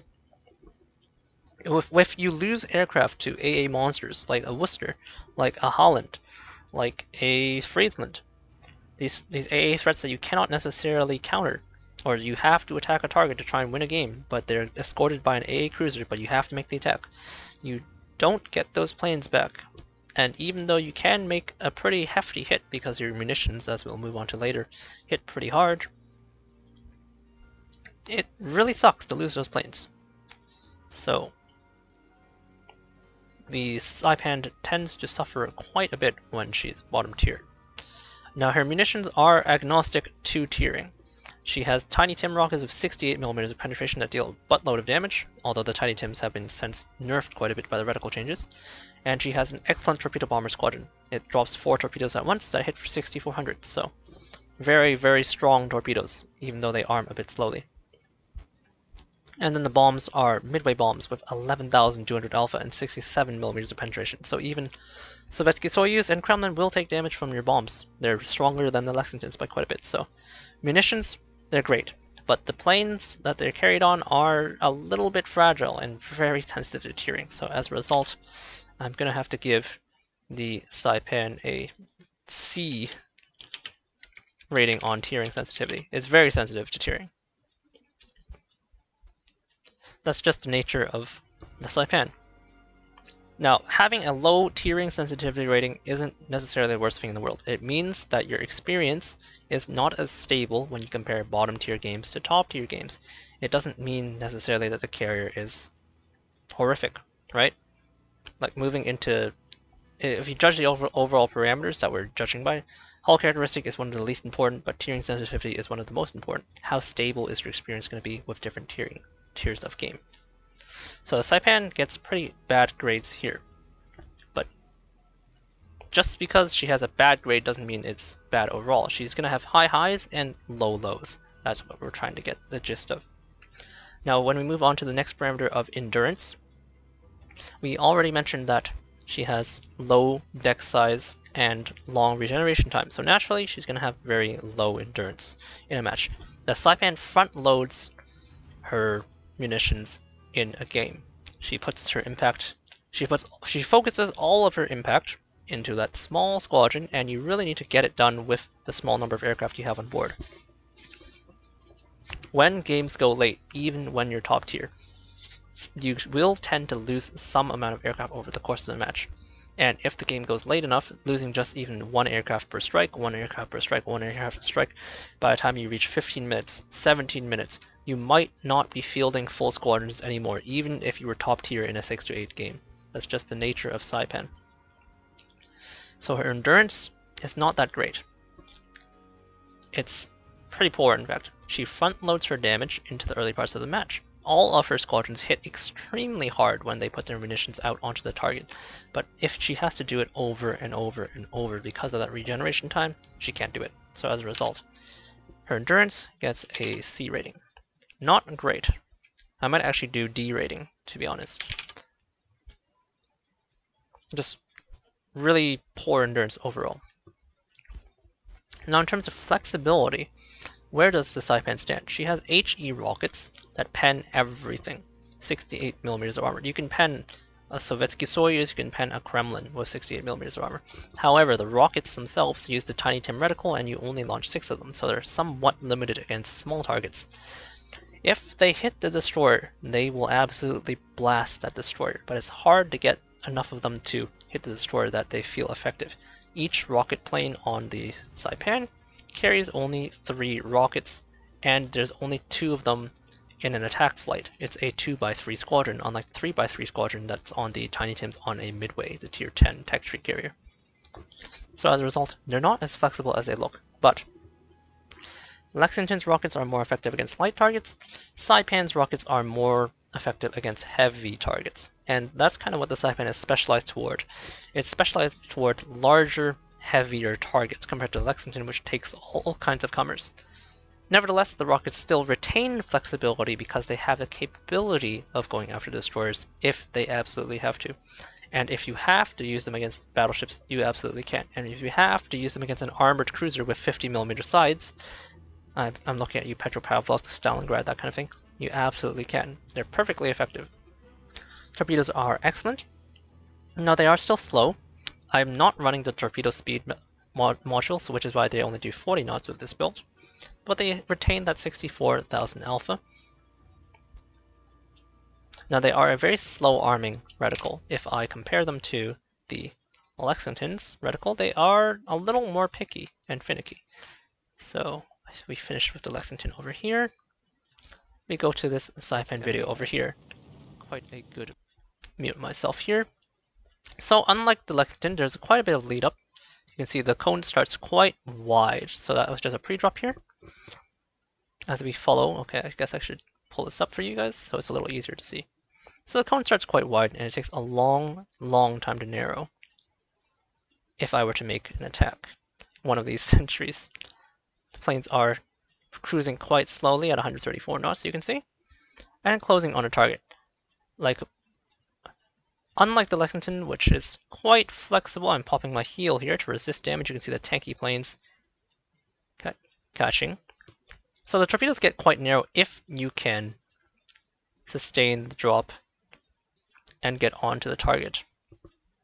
I think there's an earlier drop on this Monarch. So you can see here, cone starts quite wide, takes a while to narrow, and you can get it to be very narrow. So the torpedo performance is quite good. Arming distance, however, is quite long, as you can see, much further than the Lexingtons. Coming around against another target, that wide, even though the cone gets quite narrow, at an angle you can miss torpedoes. Coming in again, you have to hold her quite steady. The tankiness of the planes allowing the Saipan's torpedo bombers to survive quite easily, and then delivering a nice focused punch. So overall, torpedoes are quite good, and in fact provide the core of the Lexington's experience. The bombs, on the other hand, are more similar to the Kagas. So if we skip forward here to a bit of a dive bomb attack, you can see the reticle quite focused, about the same size as the Kagas, dropping the same number of bombs, 2 aircraft dropping 4 bombs. However, unlike the Kaga, we have 67% fire chance and midway bombs, so you can see just 4 bombs slamming this Monarch for 14,000. This gets already saturated, by the way, so this is not even the full damage. Full damage sits at roughly... It's a little bit more than this. I think it's like 16,000. So this is actually fairly close to full damage. So as you can see, the Lexington's 6-bomb dive bomb squadron actually ends up having a more potential alpha. However, we're doing this with just 4 bombs, which ends up being a little bit wonky because dropping 6 bombs versus 4 bombs means that you have less actual rolls to set a fire, so it's slightly worse at fire starting, and you have less saturation over an area. So the bombs are still obviously quite excellent, but you get a little more dispersion. This is obviously a nice perfect strike against a not moving very quickly Monarch, so this is the best case scenario. But if you drop against, say, a destroyer, dropping 4 bombs versus 6 bombs does start to make a difference. The reticle is the same size, but you're dropping 2 less munitions, so you have less chances to hit that maneuvering destroyer. So as a result, even though the Saipan has similar HE munitions to the Lexington, is a bit less flexible. The Tiny Tim rockets, as I said, are not always particularly able to attack the target. So given all those circumstances, I'm going to give flexibility about the same as a Kaga, maybe a little bit better. The squadrons are specialized, but the rockets are still able to attack heavy and light targets and such. Actually, I think I would do A-. Saipan not looking so good so far. You can see quite sensitive to here, pretty bad hull, really bad endurance, and pretty poor flexibility. However, we still have one rating left, and that is of course carry power. So the Saipan is actually extremely capable of carrying. And why is that? Well, it's because of all the things we said earlier. It delivers massive punching power all at once, and it front-loads its performance. And in current metagame of World of Warships, front-loaded damage is better than back-loaded damage because matches are often short. So if you look at her rocket squadron, she delivers 6 rockets onto a target for 5,400. So the maximum alpha of one single rocket pass with 68 millimeters of penetration. So it's basically, if the rocket touches the ship, it's probably going to deal damage. So the alpha of that squadron is 5,400 by 6, which comes out to, was it 30,000, 32,400, and then you divide by 3 because it's penetration damage. So the alpha damage is basically 10,000 unmitigatable damage. This also has a 33% fire chance per rocket, so you're basically lobbing bombs at people. With 6 rolls of 33% fire chance, you have a good chance of setting a fire. So the rockets are a fairly good chance of setting fires. Compare that to the Lexington's rockets. You have 24 rolls of 8% fire chance and 2,000 alpha. So 24 by 2,000 is 48,000 alpha. And then you divide by 3, which gets you roughly 16,000 alpha. So the potential alpha of the Lexington is obviously much, much higher. But because you're launching so many little projectiles that can have the potential to hit belt armor or turret armor, there's a good chance you don't get full damage for every rocket. Some of them are going to shatter. So the effective damage is very similar.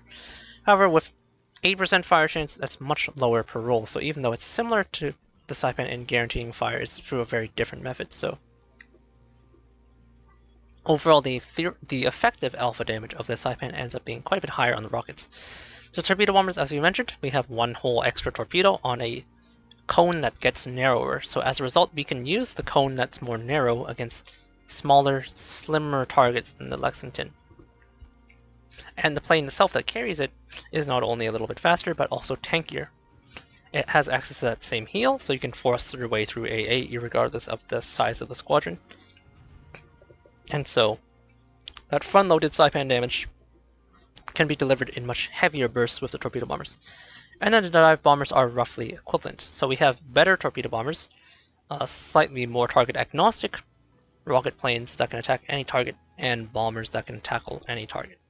And so as a result, even though the Saipan has all of these failing grades in hull performance and endurance and sensitivity to tearing, she still has pretty much A+ tier to S tier carry power. When she is top tier, as the American model of high HP planes and low speed dictates, she will not lose aircraft, and if she doesn't lose aircraft, then her alpha damage is never affected, and if her alpha damage is never affected, she has best-in-class alpha damage. Outside of the Saipan's outside of the Enterprise's absurd AP dive bombers, she has S tier alpha damage. 24,000 plus torpedo alpha damage is more than any other carrier can deliver at once outside of the Enterprise. The only thing holding her back in terms of carry power is that when she's bottom tier, she's going to lose planes. But even when you're bottom tier and you lose planes, you can still deliver that front-loaded damage. And delivering damage is basically the most important feature of a carrier. And if you can effectively deliver damage, then you can carry a game by just flat out killing someone. And the Saipan, when push comes to shove, is more than capable of flat out killing someone. And so that's why I give her that A+ carry power rating. So as an overall look at the Americans, you can see a bit of a dichotomy. You get the Lexington, which is just excellent across the board, accessible as a tech tree carrier in these categories. And then you get the Enterprise, which is basically better, even than the Lexington. You're trading sensitivity to tearing for being able to carry harder, and you're trading flexibility for being able to carry harder. And while carrying a game, so all of these parameters are nice. Hull performance is obviously a soft stat, and you don't really care, but it's kind of worth mentioning. And then these middle characteristics of tearing sensitivity, endurance, and flexibility are kind of equally weighted, but carry power and the ability to win a game is most heavily weighted at the very end here. So having the highest rating here is the most important. So we have 3 ships with scaling carry power, and then in terms of ease of use, you have the Lexington that's the easiest to use, kind of tied with the Enterprise, and then Saipan is hard to use, but when you can utilize it properly, it has extremely high carry power. And oh my goodness, this video is gonna be taking a while, so let me get some water, one brief moment.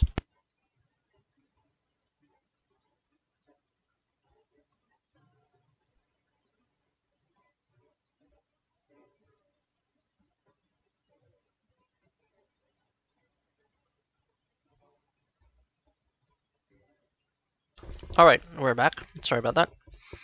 Roughly halfway, so bear with me as we keep going in this mission. So next up is going to be the Implacable. The British Tech Tree Tier 8 Implacable. So let's pull up Wow's Client one more time.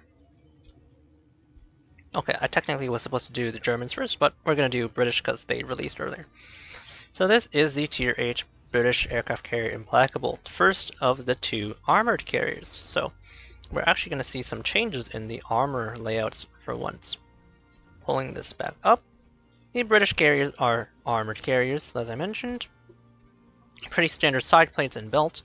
However, if you look at the deck, unlike all the other Tier 8s, you have 25mm and 21mm deck armor, but then you get a midsection of 38. And 38 is an important number because 38 is more than 32, and 32 is standard battleship plating, and standard battleship plating bounces pretty much all AP in the game, or outside of Yamato and Musashi.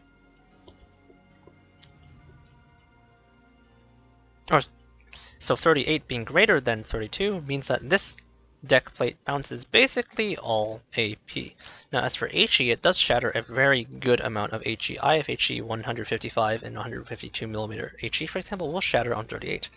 203mm or 8-inch HE also shatters on 38.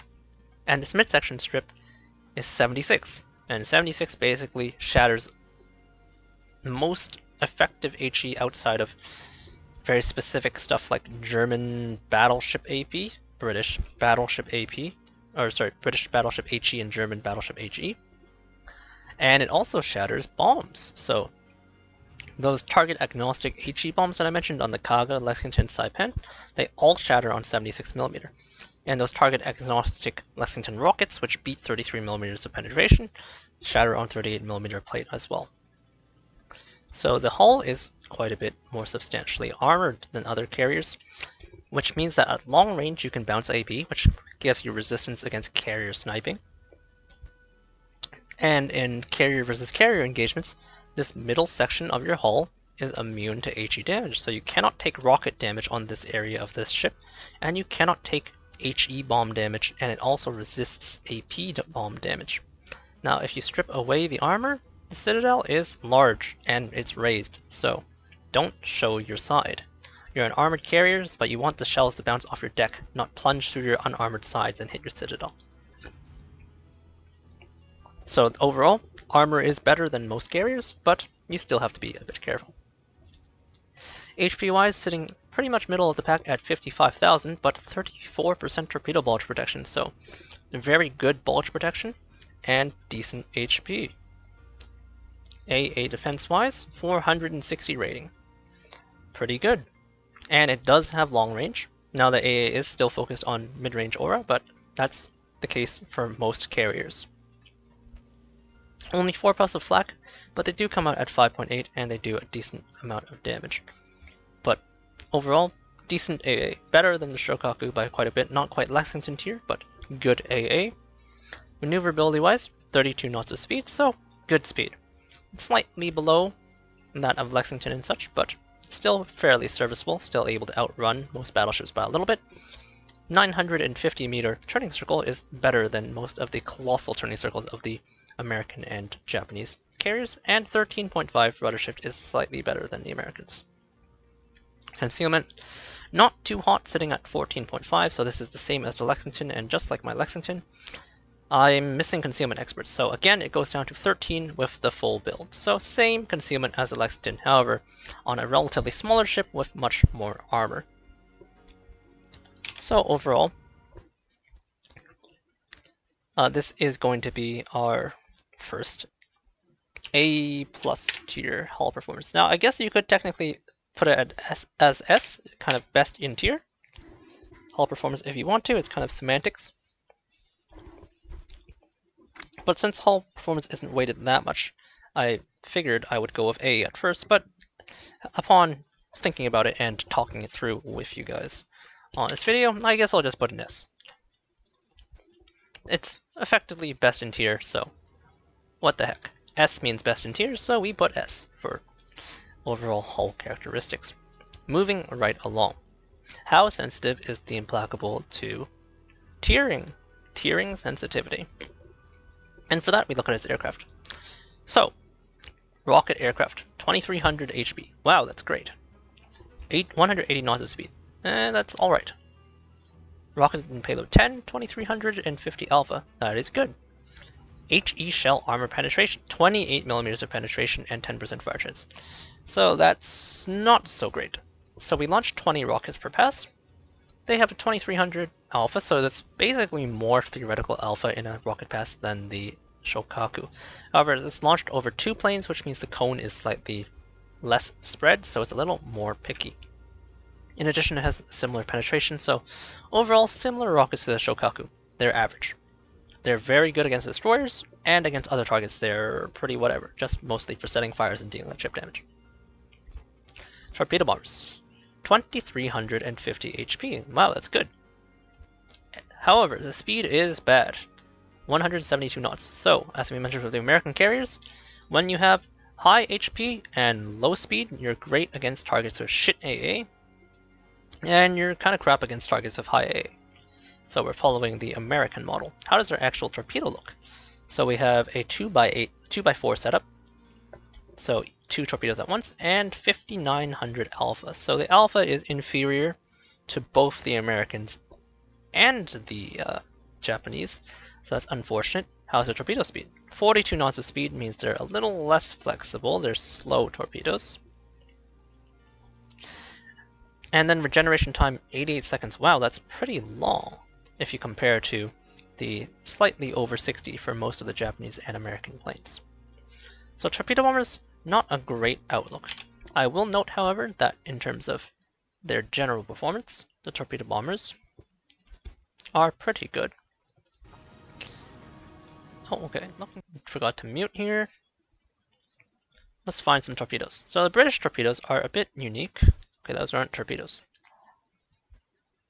Let me find a torpedo bomber pass. British torpedo bombers are unique at this tier for having converging torpedoes, if I would ever launch them. So we see that 2x4 setup, so 2 torpedoes at once, fairly tanky, but you can see me cruising at a fairly pedestrian 172 knots of speed, even while boosting. Now the key thing about British torpedoes is that they have short arming distance, and they're fairly agnostic to maneuvering. So I'm going pretty straight here, but you can see the torpedoes narrowing quite rapidly, and the arming distance is quite short, actually. If we pause here, you can see the arming distance between the Odin and this surface of the rock. That minimum arming distance required is somewhat less than the Odin, and the Odin is a relatively small battleship. So if you remember before when we were looking at the Kaga, which has a very long arming distance of greater than a Montana, it would probably be stretching out to about here.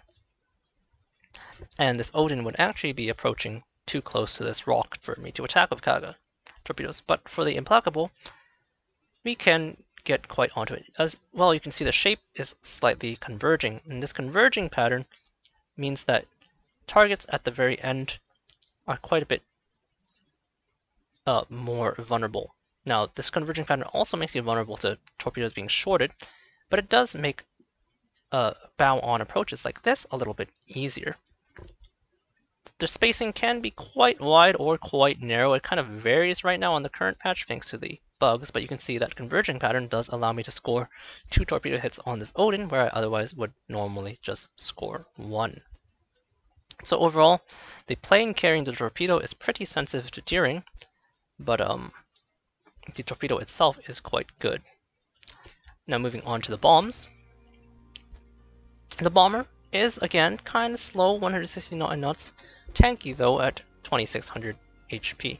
It's a 5300 alpha bomb. There's 8 bombs in the payload in a 2x3 setup. So that's 16 bombs. So that's pretty good, and that's a lot of bombs. The theoretical alpha of 16 bombs that hit for 53,000 is somewhere in the realm of 80,000 damage, 90,000 damage. That's pretty disgusting. That's the alpha, by the way, so if you do the actual pen damage, divide by 3, it's closer to something like 25,000-ish alpha, but that's a very large number. That's kind of like the Enterprise AP dive bomber alpha. So what's the problem? Well, first of all, if we stay here on the client and look at the characteristics, 32 millimeters of penetration, and I do hope that I have the client up. Yes, we do. Okay. So 32 millimeters of penetration means that you exactly beat battleship plate thresholds. So against 32 millimeter armored battleships, that's British and French, as well as any bows and sterns of basically any battleship and stuff like the Amagi and such. However, Americans at tier 8 start getting 38 millimeter midsection plate, and Russians like the Vladivostok and Kremlin and Sovietsky Soyuz have that 60 millimeter midsection plate. Germans for a while have been having 40 and 50 millimeter midsection plates, which means you can't effectively damage those ships. Cruisers you can still effectively damage, but as I will show you, the size of the reticle means it's very difficult to damage cruisers, and destroyers is even more difficult. So if we flip back onto our sample clips, we will see an attack on a North Carolina at some point. I don't know what I think I'm attacking the Odin here, which is a good example. So remember, I have 32 millimeters of penetration with this level bomber squadron, and we're going to attack this Odin. The Odin's a German battleship with 50 millimeter midsection plates. And so as a result, we are going to get a fair number of shattered bombs of the bombs that we arm here. So we're approaching, now we're arming that level bomber. You can see the level bombers take a fair bit longer time to arm. Now I just want to point something out here as we approach. Watch the size of the reticle and compare it to the Odin. How big is our reticle?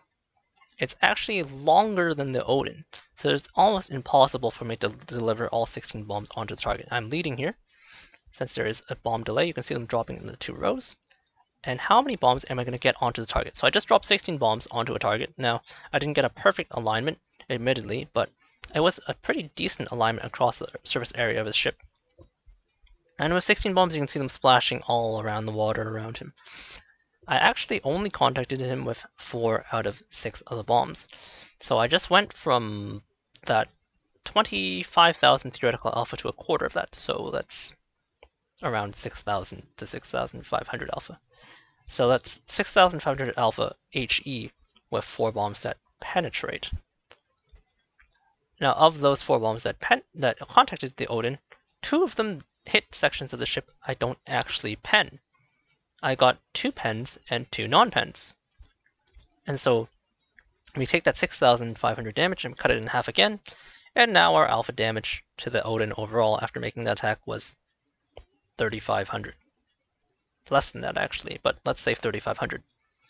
So we just spent all that time with this slow plane flying over to this Odin, made an attack with a reticle that's the size that's bigger than his ship, and we hit him with 4 bombs and did 3,500 damage.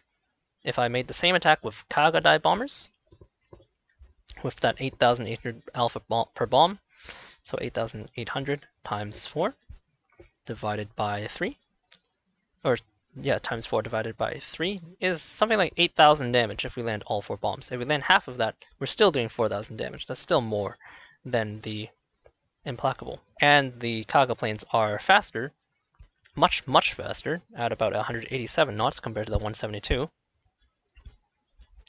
Compared with the Lexington, if I came over with my Lexington dive bombers and hit them with 4 bombs, they probably would have all penetrated unless they hit turret plate. And with the 9200 alpha of the Lexington bombs, 4 bombs hitting and penetrating would have done 12,000 damage onto that Odin. That's 4 times more. That's more or less 4 times more damage. So that's kind of the nature of the implacable carpet bomber or level bomber. You can see me here again in this clip as we jump forward, attacking a North Carolina. Again, North Carolina not quite as heavily armored, unlike the German 50mm plate. He only has 38mm plates, and he's moving backwards very slowly. You can see the reticle again is larger than his whole ship, and so I hit him with 7 bombs, and I hit 2 fires. That's not bad, not bad. So, but only 7 of the bombs contacted out of 16, so less than half again. And what did I get with the 7 bombs? I got 1 penetration on the nose of his ship, and 6 bombs hit the midsection of 38mm armor, and they are 6 non-penetrations. So I hit him with 7 bombs, and I did something like 1700 damage. Yes, I set 2 fires, but I did 1700 damage only. And that's a bit of a problem. So this means that when I'm not top tier and I'm not attacking ships that have less than 32mm of armor, the implacable starts to suffer quite a bit. So you end up with being quite sensitive to tearing. And in addition to all of that, you have these long regeneration times, like I said. 88 seconds, 106 seconds on your overall bomber squadron regeneration. So, as a result, the implacable ends up being quite sensitive to tearing. When you have lots of heavily armored ships, you tend to suffer. When you have lots of lightly armored ships, you tend to do pretty good. Games without large unarmored battleships, the implacable will tend to do not that great. So as a result, I'm going to give her a similar rating to the Saipan in this, and give her a C. Excuse me. Moving on from that, our next statistic is endurance. And as you might suspect, the implacable has similar plane characteristics to the Lexington's squadrons. Except, unlike the Lexington's 16-16-16 loadout, she has an 11, 14, and 11 loadout. So you're missing 4 or 5 aircraft per section of aircraft. Or up to 4 aircraft, I guess. Up to 4 or 5. You have close massive torpedo bombers, but still not great. In addition, your regeneration times for each type of aircraft are roughly 20 to 30 seconds longer. And 20 to 30 seconds over the course of a match translates to being 3 or 4 less aircraft of each type to have access to compared to Lexington. The squadrons are also small, and even though they're tanky, they're not tanky enough to survive flak bursts. These aren't FDR planes at tier 10. They're just slightly tankier to survive regular continuous damage. Doesn't really make a difference for flak damage. So as a result, with definitely below average regeneration times and slow plane speed, the endurance of the implacable comes into question as well. And this is further emphasized when she's bottom tier, of course. When she's top tier, the reserves are manageable, but kind of similarly to the Saipan, as you lose small amounts of planes over the course of a match, you start to very easily feel the impact of those plane losses, and so as a result, the implacable will get a B- rating, or maybe even, I'll probably just give it a C. We'll give her a C rating in endurance. Now flexibility is the next characteristic that we're going over, and as I mentioned, we have torpedoes, which are good, converging torpedoes, but they're a bit slow, so they're not great against destroyers in particular because they lack the speed to deal with them. But they are quite good and hard to dodge for cruisers and battleships. They don't hit that hard, but they are effective. So torpedoes overall pretty good. Rockets, on the other hand, are quite limited. As we mentioned, with only 28mm of penetration, they are similar to Shokaku rockets in all respects. So, fairly average for the tier. Definitely nothing like the American rockets at all. Good for setting fires and light targets, but that's about it. And then the bombers are, you would think they're pretty flexible. They are, after all, an HE mission. But HE has its pros and cons. The pros are that you just have to touch a target to damage it. You don't have to think about penetration as with AP bombers.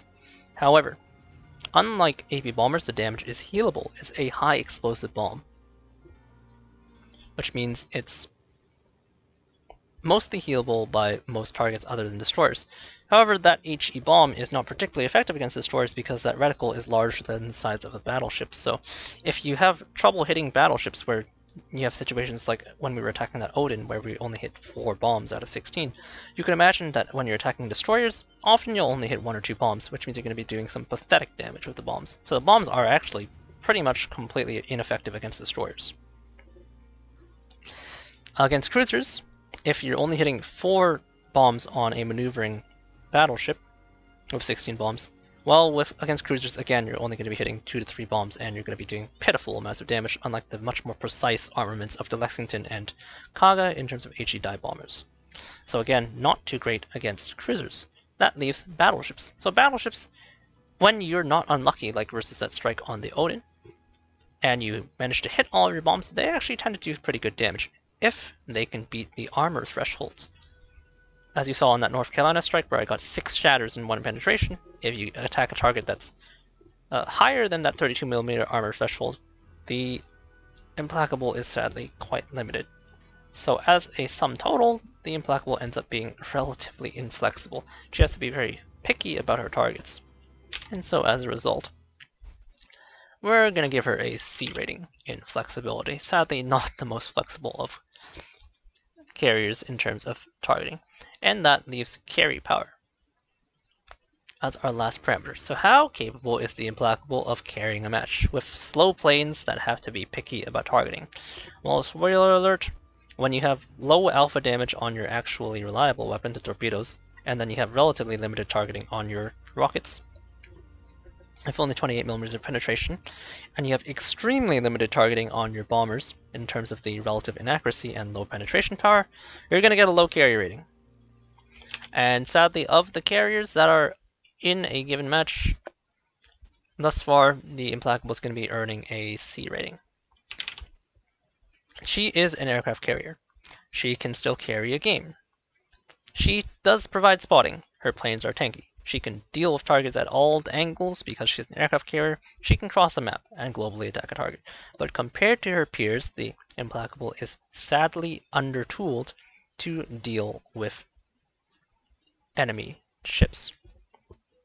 And so as a result, we're going to give her a C rating in carry power. Just not the greatest. Compared to her peers, she's just not fantastic. Her squadrons are just a bit too limited. Now I guess I might bump her up to a C+, just because her rockets are pretty good against light targets these days. The reticle change, unlike for most carriers, where the rockets got nerfed by the reticle change, or unchanged in the case of the Lexington, the implacable reticle change actually helped her quite a bit in terms of getting a better spread pattern on her rockets and getting less saturation. But overall, her ability to carry a match is kind of just not there. Not there, unfortunately. She still manages to do carrier stuff, but just not the greatest. So that leaves us moving on to the Indomitable, and you'll excuse me for about 10 seconds as I take another sip of water.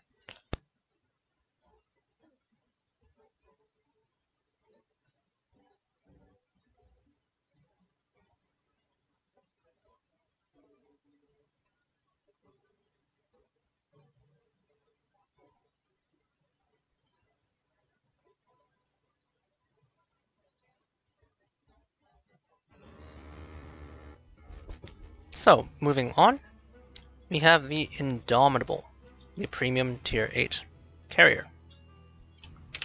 So the Indomitable is also an armored cruiser. It's not one of the Implacable class. It's one of the, well, illustrious class carriers. And so as a result, she has a similar armor scheme to her tech tree sister. So we move over to armor scheme. Again, we have the same layout. Armored middle deck of 38 and 76, so it's the same similar characteristics to survivability. And again, if I stripped away the plates, raised citadel, so don't show your side. Survivability is quite similar, 28% torpedo reduction, so a bit less than the 34 of the implacable, and a little less HP, unfortunately, for her. Detectability, however, is much better than the 13 of the implacable at 11.8.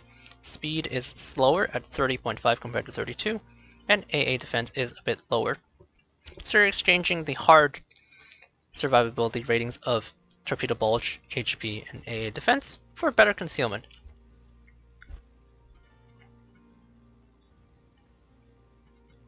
And of these, concealment actually ends up being usually a better characteristic than all three of those hard survivability characteristics. You still have that armor, but overall the Indomitable is similar enough to her half-sister, the Implacable, that I'm just going to give her the same S tier rating. She's a bit slower, but she has better stealth. So very similar overall. Now, tiering sensitivity, we get to a whole different ballpark with the Indomitable. Now, the Indomitable is a truly unique carrier in the game. She does not have torpedo bombers. She is the only carrier in the game right now that does not have torpedo bombers at all. She has these de Havilland Sea Hornets, which are extremely tanky. As you can see, 2300, just like the Seafires on the Implacable, and 2900, 999, so 3000 HP on her dive bombers. Or sorry, not dive bombers, but level bombers. Her planes are extremely fast, and they're extremely tanky. So if we remember our analogies, or our comparison metrics here, speed is preferable versus higher tier ships with heavier AA, and HP is preferable versus lower tier ships with lower AA. And in the case of the Indomitable, her planes are both tanky and fast, so she's just good into most types of AA. However, her munitions carried, but even though the aircraft platform is insensitive to tiering, the munitions are a different story.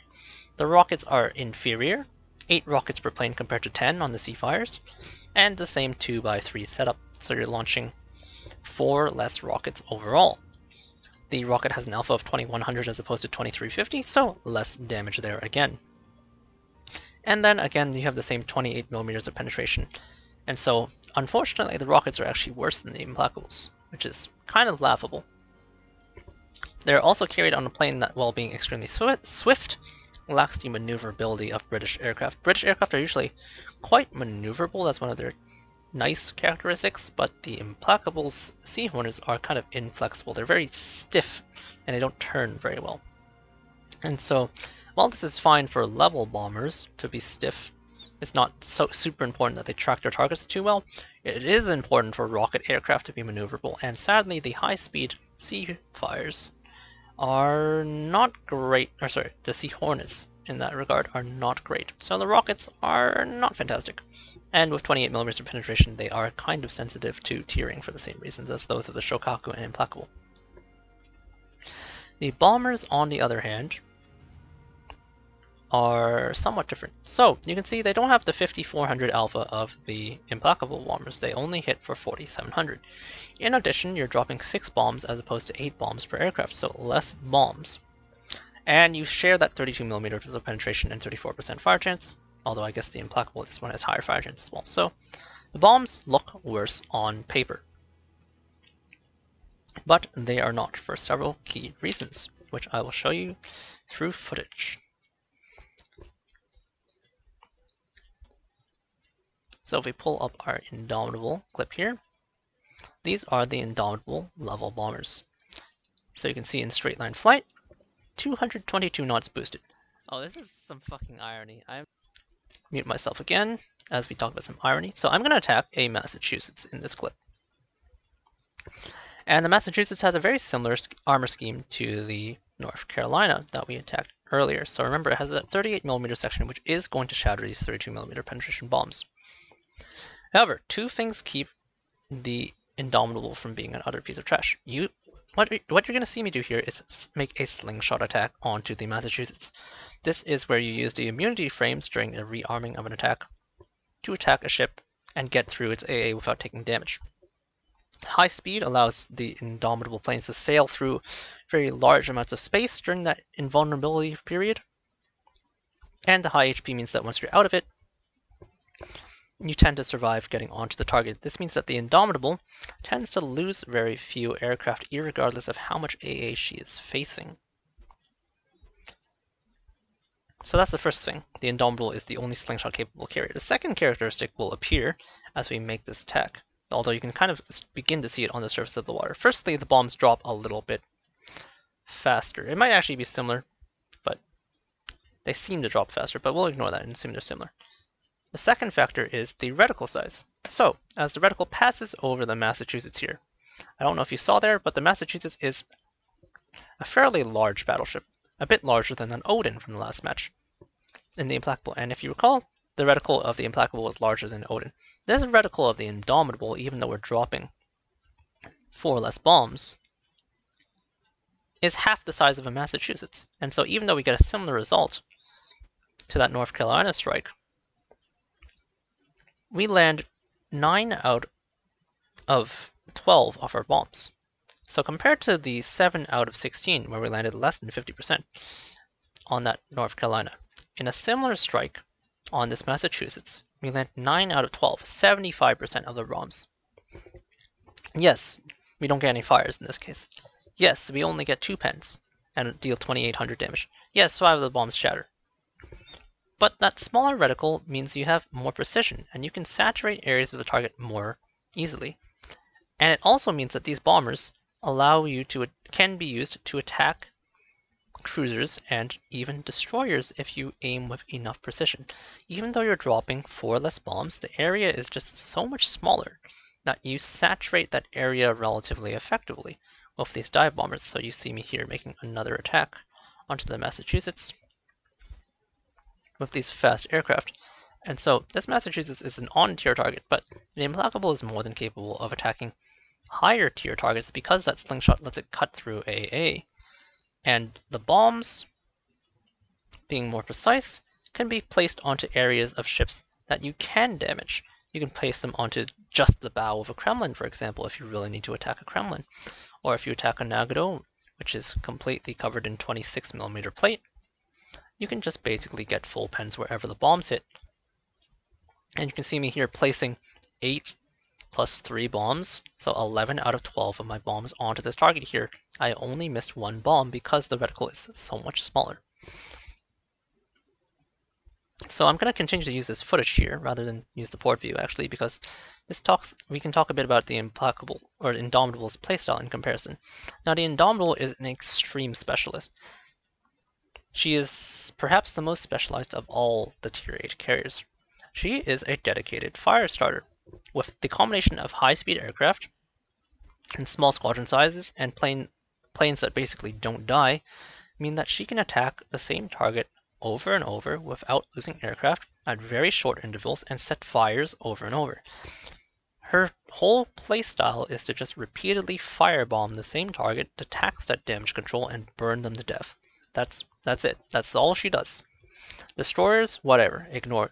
She kind of tends to ignore those. You can see me ignoring that Bliskovica over there, even though I know he's there, even though I have rockets. My goal here is to just relight this Nagano. I know I got a fire on him before. I know he GCP'd. I just want to get some permanent fires going on this guy, deal that full nice raw pen damage since I know this target has less than 32mm of armor. You can see me escaping here with the other 2 aircraft very easily. This aircraft still has 500 HP. Enough for me to be bold enough to try and make a second pass on an Nagano and get another permanent fire. So that's the playstyle of the Implacable. Just set fires over and over, and this doesn't change between tiers. You don't have targeting changes between tiers, really. You can still attack battleships and destroyers, and still mostly avoid cruisers because they're not very efficient fire targets, rather than that because they're not strikeable. That's the Implacable in a nutshell. And so, as a result of these factors, the Implacable ends up being fairly resistant to tier sensitivity. Now she's not great when she's not a huge top. She's a huge top tier bully, and so she's not great when she's bottom tier, but she can still function. She can still find a target and set them on fire over and over, and it doesn't really matter that they're a tier 10 ship or a tier 8 ship. So I kind of went over the whole Indomitable there, throughout that video. So I'm going to kind of brush through the rest of the characteristics. But what you should know, though, is that even though your planes are very tanky and you tend not to lose them, the regeneration times are definitely below average. 104 seconds on your rockets, and you only have 14 on deck. And you only have 10 bombers with 106-second regeneration time. So very, very, very small reserves. If you lose planes, you tend to lose them fairly quickly. This is mitigated by the fact that the planes tend not to die because the Indomitable can slingshot, so she avoids sharing the fate of the Implacable with her C tier endurance rating, but over a long match, you will slowly lose planes, especially when you're bottom tier. So the Indomitable comes out with a B+ endurance rating. In terms of flexibility, the Indomitable is kind of trash. She's really good at burning battleships. She really is. But her rockets are kind of horrific. Unlike the Implacable's rockets, which after the reticle changes are actually pretty decent, they're pretty bad. And so as a result, the Indomitable is really only effective at firebombing battleships and relatively immobile cruiser targets. You can handle destroyers with the level bombers, as I mentioned, but is not particularly effective. If you get a good pass, you might get 6,000 to 10,000 damage, which is obviously not terrible at all, but other carriers can do that simply by just clicking on destroyers with their rockets, which is much less mechanically demanding and far more consistent. So as a result, in terms of flexibility, she is not the most flexible carrier. Give her maybe B, B-. I'm going to give her a B- because it feels disingenuous to compare her to give her the same rating as a Kaga. She's flexible, but not that flexible. And in terms of carry power, the Indomitable only does HE damage. She mainly actually sets her damage by setting fires, and fires are fully healable. But she is kind of unstoppable in terms of slowly whittling down the targets that she does hit. But overall, being ineffective against destroyers, even more so than potentially even the Implacable, does hold back her carry power. She can carry in a very unique way, but it requires you play in a certain way and take advantage of her ability to repeatedly set people on fire and keep someone on fire. So as a result, that does limit her carrying capacity. Close games will be difficult for her to claw back. But in a game where you have a slight lead, her ability to continually harass someone and just firebomb them until they basically die can definitely help you secure a game. So she's actually capable of carrying a game, but not particularly effective. So overall, I'm going to give her a B in that category. So after all that, if we look at our little table, she has again an S rating in hull performance, an A in tiering sensitivity, B+ in endurance, B- in flexibility, and a B in carry power. So substantially superior to her tech tree counterpart. But you have to keep this in mind with a caveat that this is in a very specific manner. The Indomitable is only capable of doing one thing. If you cannot play the game to the firebombing style of that the Indomitable demands, then the Implacable will actually be a better actual aircraft carrier. Because the Indomitable just is only capable of setting fires. If you end up in a match with mainly battleships that have too much armor for you to penetrate, so you're relying on fires, but let's say they're Russian and they have Russian damage control, so they never stay on fire. And there's a whole bunch of AA cruisers that you're not really likely to target that well. And there's a whole bunch of destroyers, which are not only not that reliable to target, but let's say they have really, really strong AA, like a Holland or a Smolensk, that kind of deal. So targeting them is difficult. Then the Indomitable becomes quite a bit less potent because it's specialized against burning battleships, and that's how it carries a game. Now, the battleship population of World of Warships is such that there's almost always a target for the Indomitable, but that's not always guaranteed to be the case. So there will be games where you're left feeling helpless, and you come to the realization that, wow, I'd really rather be playing Implacable in this game, which is kind of amazing. And so that ends up producing this rating chart.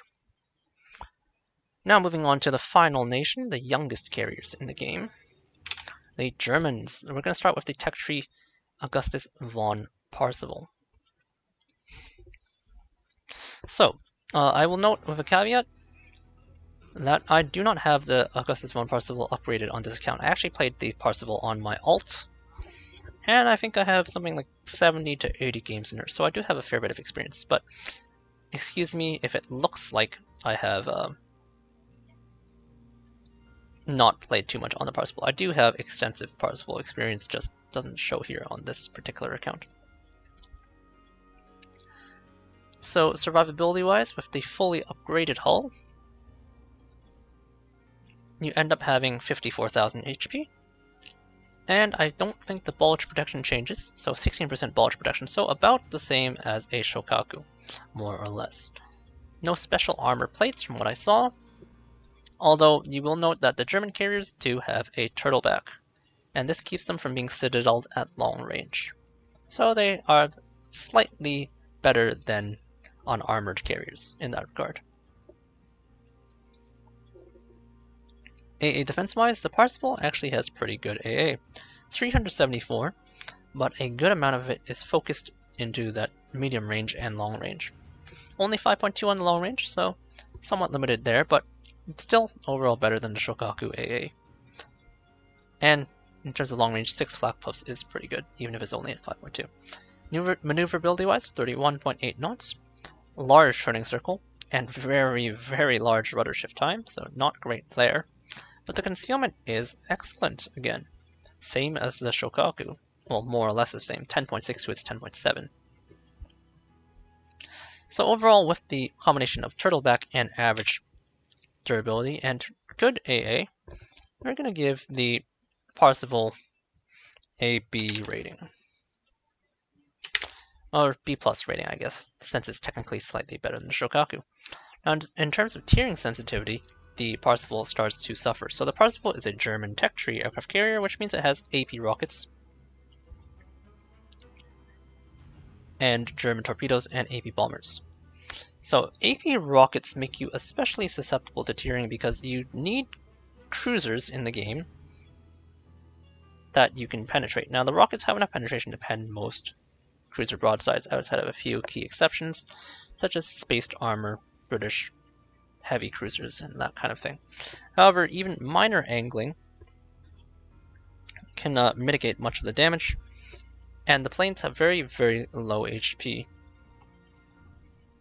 So they are fast, and as I said, fast planes tend to mitigate heavy AA, but the planes are squishy enough, lacking HP enough to the point where they kind of do care about how much AA there is, even in spite of their speed. So they perform much, much better when they're top tier as opposed to when they're bottom tier. Similarly for the torpedo bombers, the torpedo bombers are also pretty target agnostic, but do note that the alpha damage of 4,000 is fairly low. So versus lower tier ships with less overall HP, the individual torpedoes are going to be much more effective. And again, they're low HP aircraft, so even though they're high speed at 194 knots of maximum speed, they still are relatively effective, and as I mentioned, that alpha damage does shift somewhat in terms of the proportion of HP that you're dealing with and the amount of torpedo bulges present. Now, where the Augustus von Parzival is most sensitive is its dive bombers. Now, it does have a 3-plane dive bomber squadron with a lovely alpha of 7,800 per bomb. However, with AP bombers, as I mentioned when we went over the Shokaku and briefly when we went over the Enterprise, you do have to be aware of your penetration brackets. You need to know which ships you can penetrate and which ships you can't. And as you go toward higher tiers, you tend to get ships with more vertical protection, which can resist your AP bombers. So as a result, the Parzival really, really, really doesn't like being bottom tier. It can survive when it's bottom tier, thanks to having decent regeneration times. Its regen times are not great at 82, 63, and 63, especially the torpedo bombers. If you lose them, you lose them. but they're nowhere near as bad as those of the British carriers. So it's not so much the regeneration times and speed that holds it back as in the case of the Implacable, as opposed to the picky nature of its munitions. It just doesn't have the same kind of versatility in terms of dealing with multiple ship tiers as the Shokaku. It is, however, better than the Implacable, so in terms of tiering sensitivity, I'm going to give the Augustus von Parzival a B. In terms of endurance, the regeneration times are pretty good, and the reserves are not insubstantial, but not as substantial as the Lexington. You can see fully upgraded. We have 14, 14, and 14 aircraft. Also, I don't know why I put this module on instead of this module. So it's actually 16, 16, 16. So similar to the Lexington, but the torpedo bombers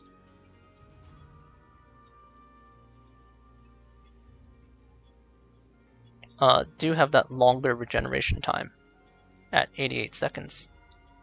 Oh, actually it's 72 seconds. It's not even that much longer, really. So it looks like fully upgraded, we have similar times to the Lexington, which you tend to feel it's roughly the same, really. It's a pretty good expectation. But your planes are a fair bit squishier. They are faster, but they are squishy enough to the point where they're similar in durability overall to the Lexington, but because they're using armor-piercing munitions, they are quite a bit pickier. So in terms of your overall endurance, it puts you as roughly the same as the Lexington. So pretty much A tier endurance. And as I mentioned briefly in that preamble, because of our AP munitions, we're even more picky than the Shokaku, because we have not only have AP rockets now, but our torpedoes also don't hit that hard, so even though they're very flexible, they're not a good alpha weapon, and then AP dive bombers are very picky, and they have worse accuracy than the Shokaku.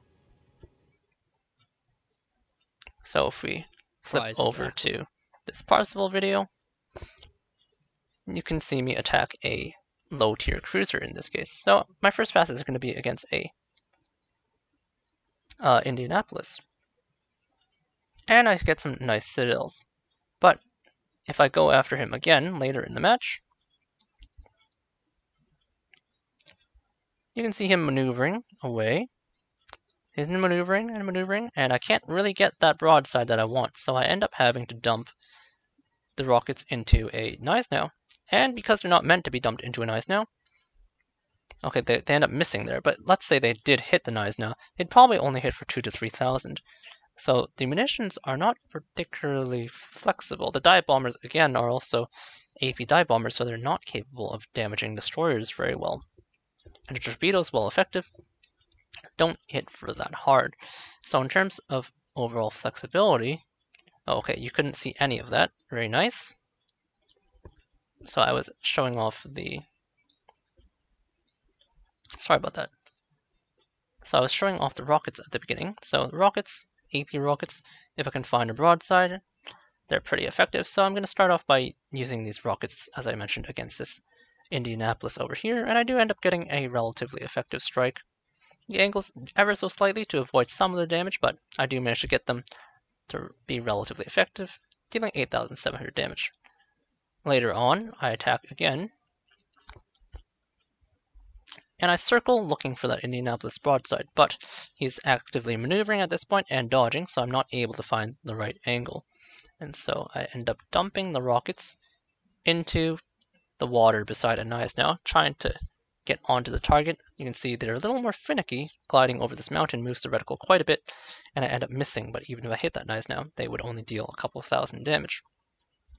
And then, likewise, the dive bombers, while they can be extremely effective, as you will see them work here on this Gneisenau, it's one of its ideal targets at this tier in this particular match.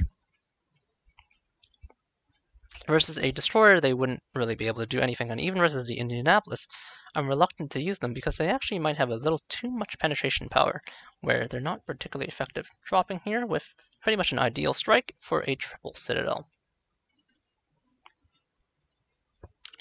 So in terms of flexibility, it's somewhat less flexible than the Shokaku, and I would probably rate it about the same as a Kaga in terms of needing to use the specialized squadrons for their intended targets. It might even be a little worse than that, and kind of similar to the Indomitable, really, where you need to use it in the right use cases. However, as we move into the last category of carry power, you have to keep in mind how AP munitions work. So earlier I was railing about AP munitions and how they're picky, but I also railed on HE munitions and how they're healable. And the Parzival is mostly focused on AP munitions. So if you have AP rockets which hit for 2300 and you launch, I believe the upgraded plane launches 18 of them? If I'm not mistaken, it should be. Oh no, it's 12. Okay, so the upgraded plane launches 12 of them. So you can chunk a cruiser for theoretically up to 23 by 12. 24,000 is the maximum alpha, and these are AP rockets, so if you Citadel, they will do that full 24,000. So that's obviously a large sum of unhealable damage. And the bombs, when fully upgraded, hit for 7,800 by 3 in a single pass, and that ends up being roughly 24,000. So again, that's a very large sum of damage, and again, it's AP damage that's unhealable. And so when you deal AP damage, and then you can supplement that AP damage with unhealable torpedo damage, which, while being low damage, is hard to avoid because the torpedoes are extremely fast in the tech tree carriers at 55 knots of base speed, you end up getting quite the ability to finish off targets. And if you're an effective carrier at finishing off targets, you're going to have a lot of carry power. And so as a result, even though the Parzival seems to be somewhat middling, it's not very flexible. It's very picky about using its right munitions. It has good endurance though.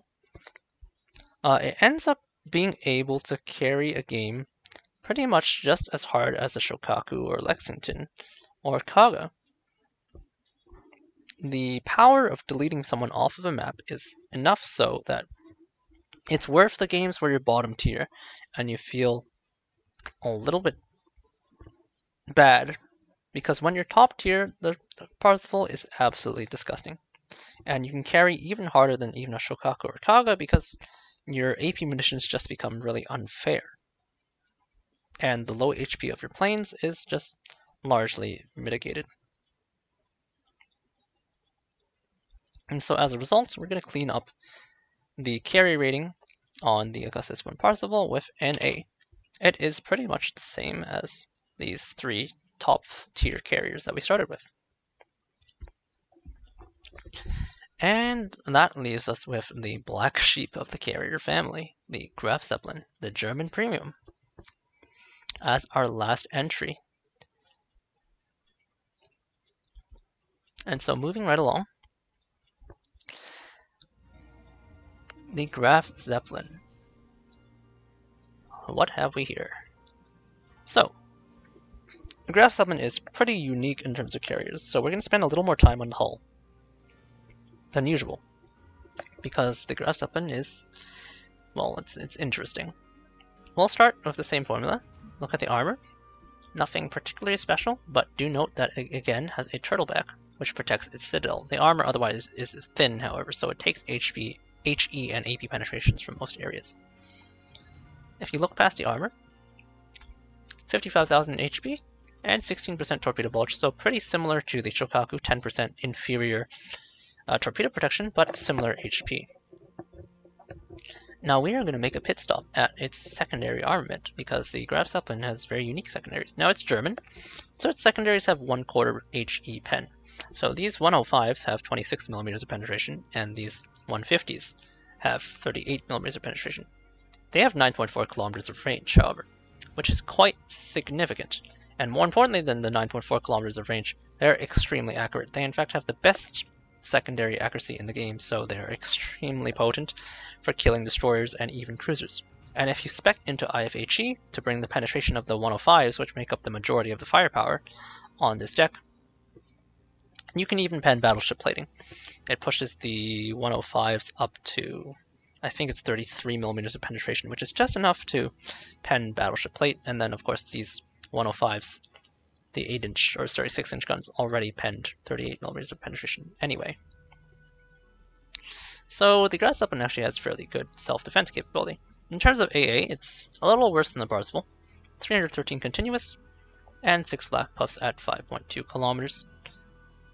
But that's fine, it trades a defense for surface capabilities. 33.6 knots,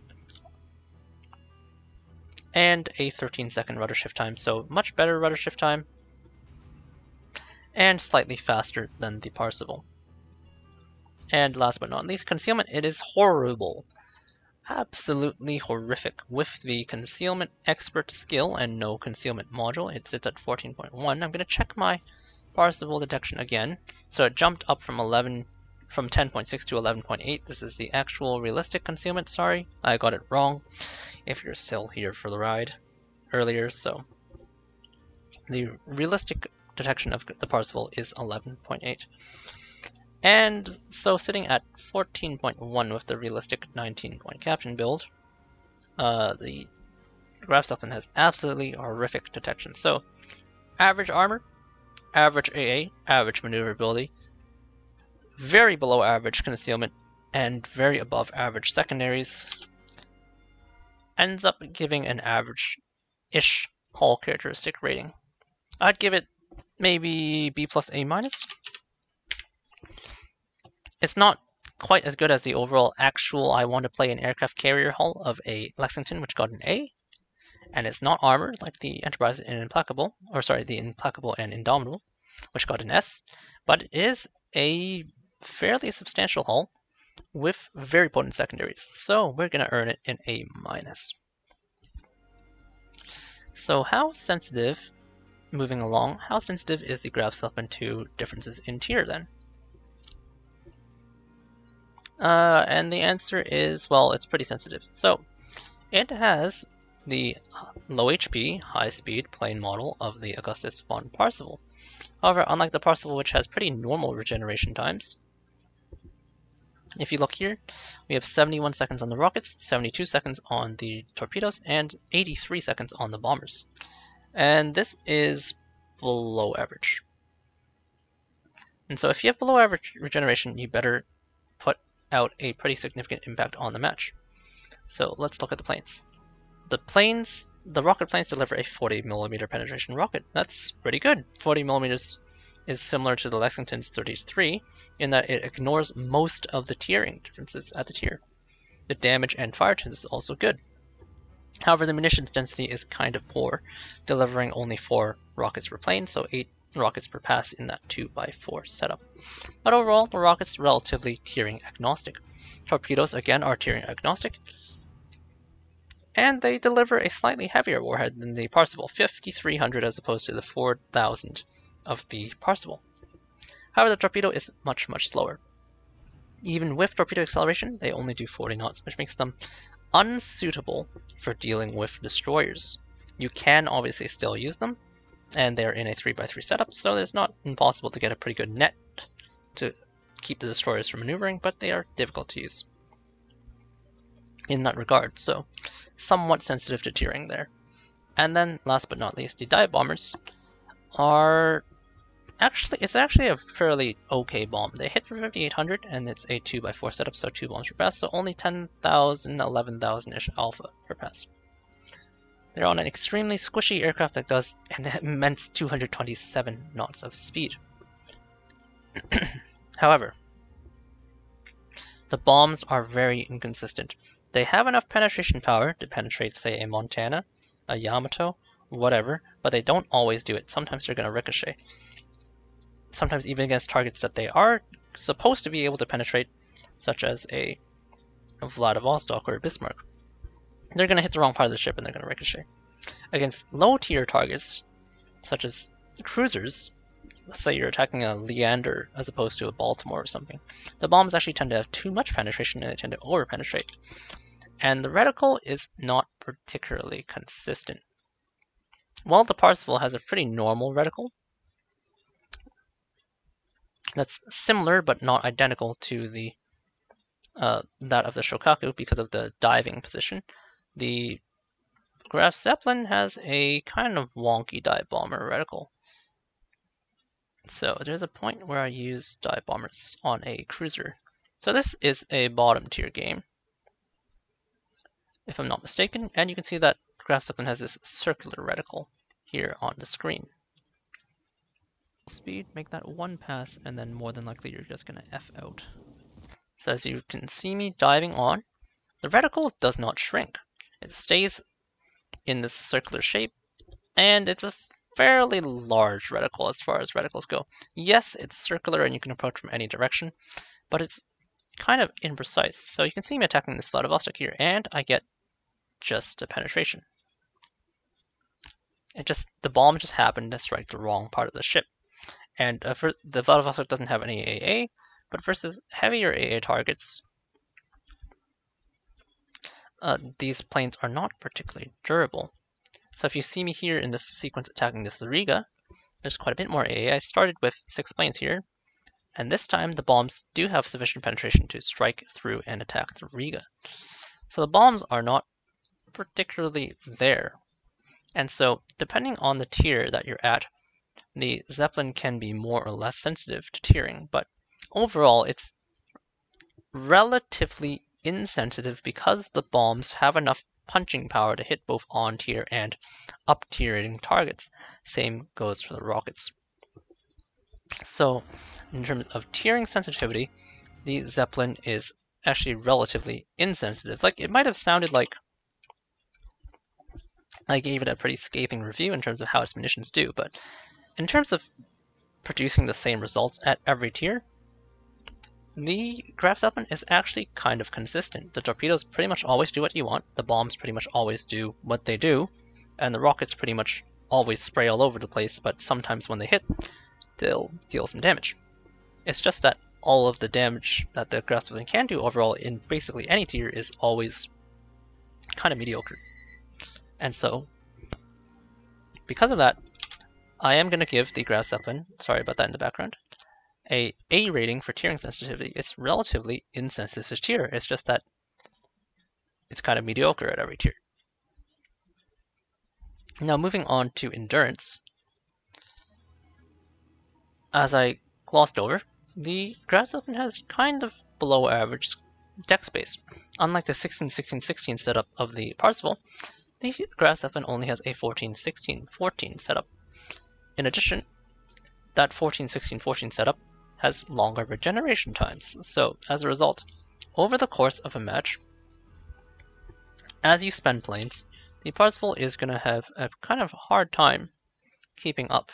She doesn't have the slingshot capability of the Indomitable, and even though her planes are extremely fast, they remain so squishy to the point that you will have losses in spite of that speed. So for her overall endurance, I'm going to give her a B. It's not great, but it's not completely terrible like that of the Saipan or the Implacable. In terms of flexibility, the Graf Zeppelin is a little bit more flexible than her tech-tree cousin. She has HE rockets that pen basically everything, she has torpedoes that deal a little more damage, and she has AB dive bombers that are a little less picky about tiering. The Augustus von Parzival's AP dive bombers, for example, can't really pen a Musashi or Yamato that effectively.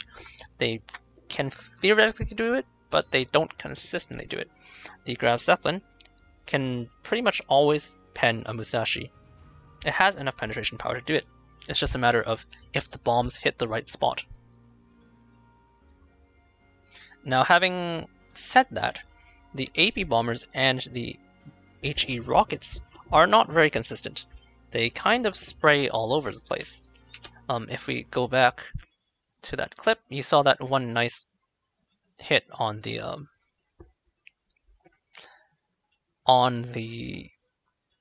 Riga there.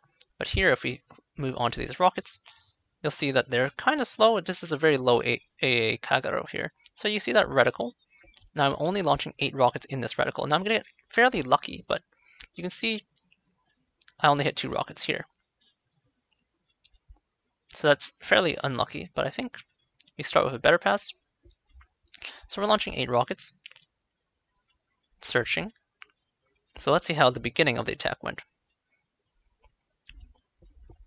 So these rockets can be used for pretty much anything, but they are one of the better anti-destroyer tools, pre-dropping here. Considering attacking the Palmer at this point, I think, which is why I pre-dropped. But I end up finding the destroyer. So I'm maneuvering.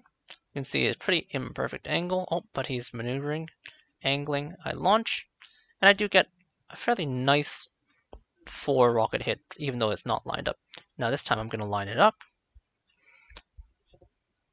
So I would say this lineup here is quite a bit more ideal than the previous strike. But I only end up landing 2 rockets, even though the angle was better. And that's kind of just showing off the inconsistency of the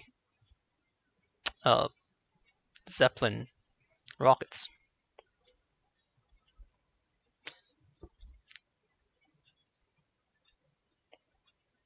And so as a result, even though we have HE rockets and slightly more consistent dive bombers in some ways, and as well as a torpedo warhead which hits a little harder, the Grasshopper isn't really any more flexible than the Parzival at all. So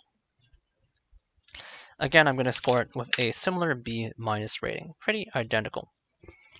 Now that leaves carry power as our last parameter.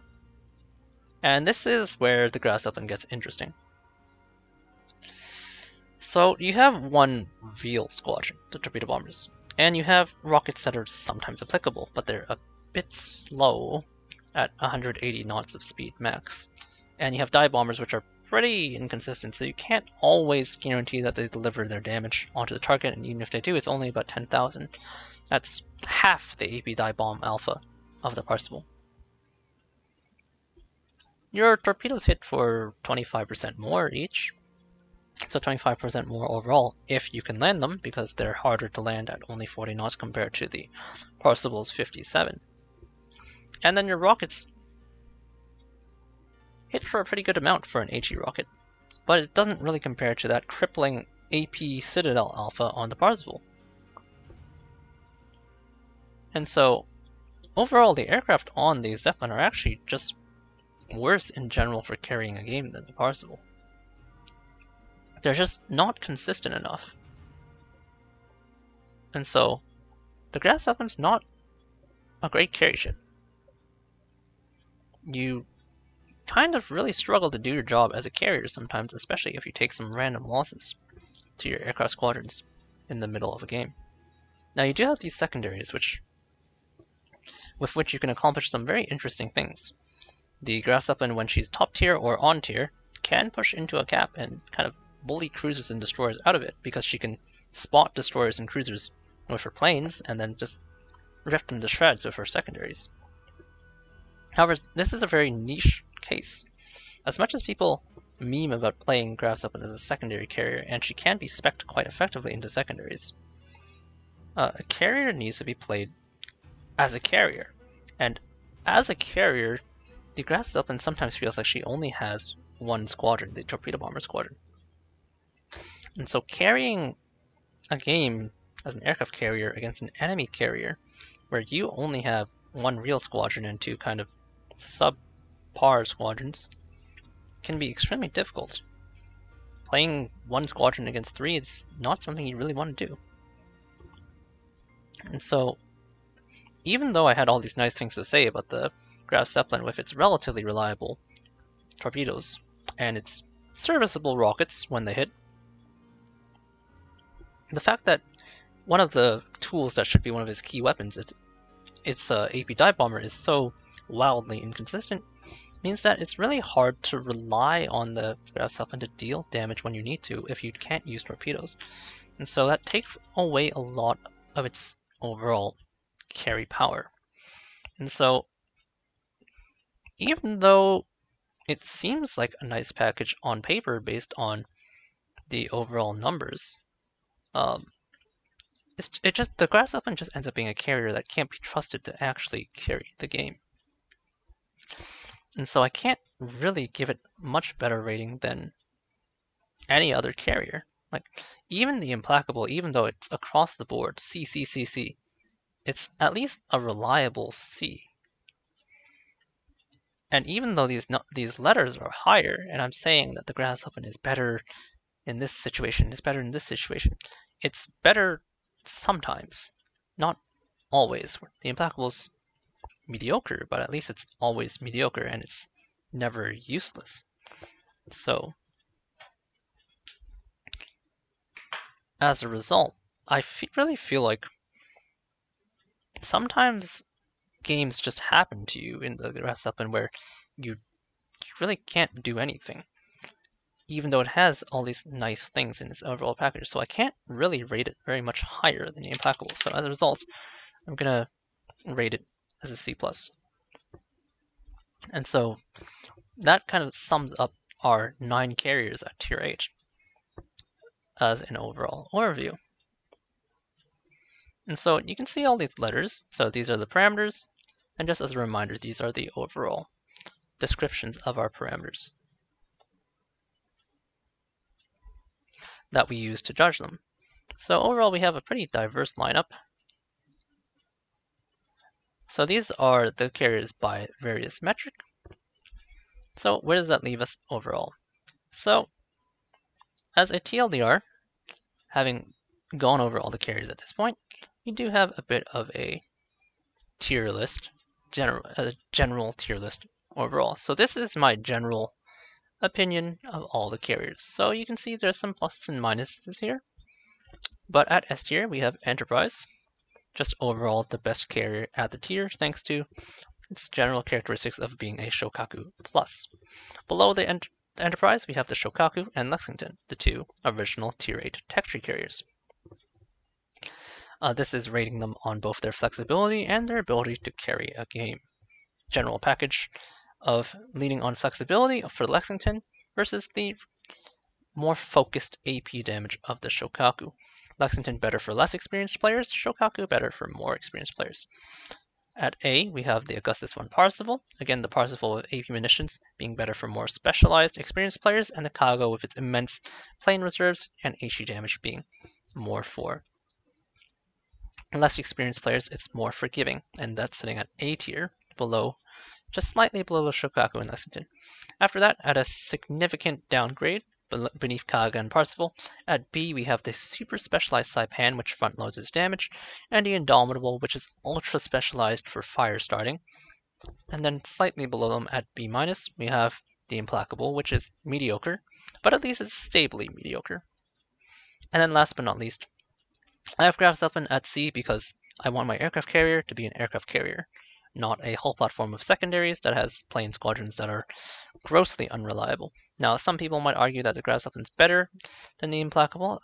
At times, I have felt that it's better than the Implacable, which is reflected in its ratings here, and its overall. If you break it down, its individual components seem to be much higher, but the fact that it just can't be trusted to generally perform at that level all the time makes me give it the same C+ rating in terms of carry power as the Implacable, and because you have to purchase a Grafzeppelin as opposed to the Implacable being accessible in the tech tree, that further factors into me rating it overall as a C tier carrier. And as I say here in this little brief thing, I don't rate any carriers as D or F overall because a carrier is still a carrier overall.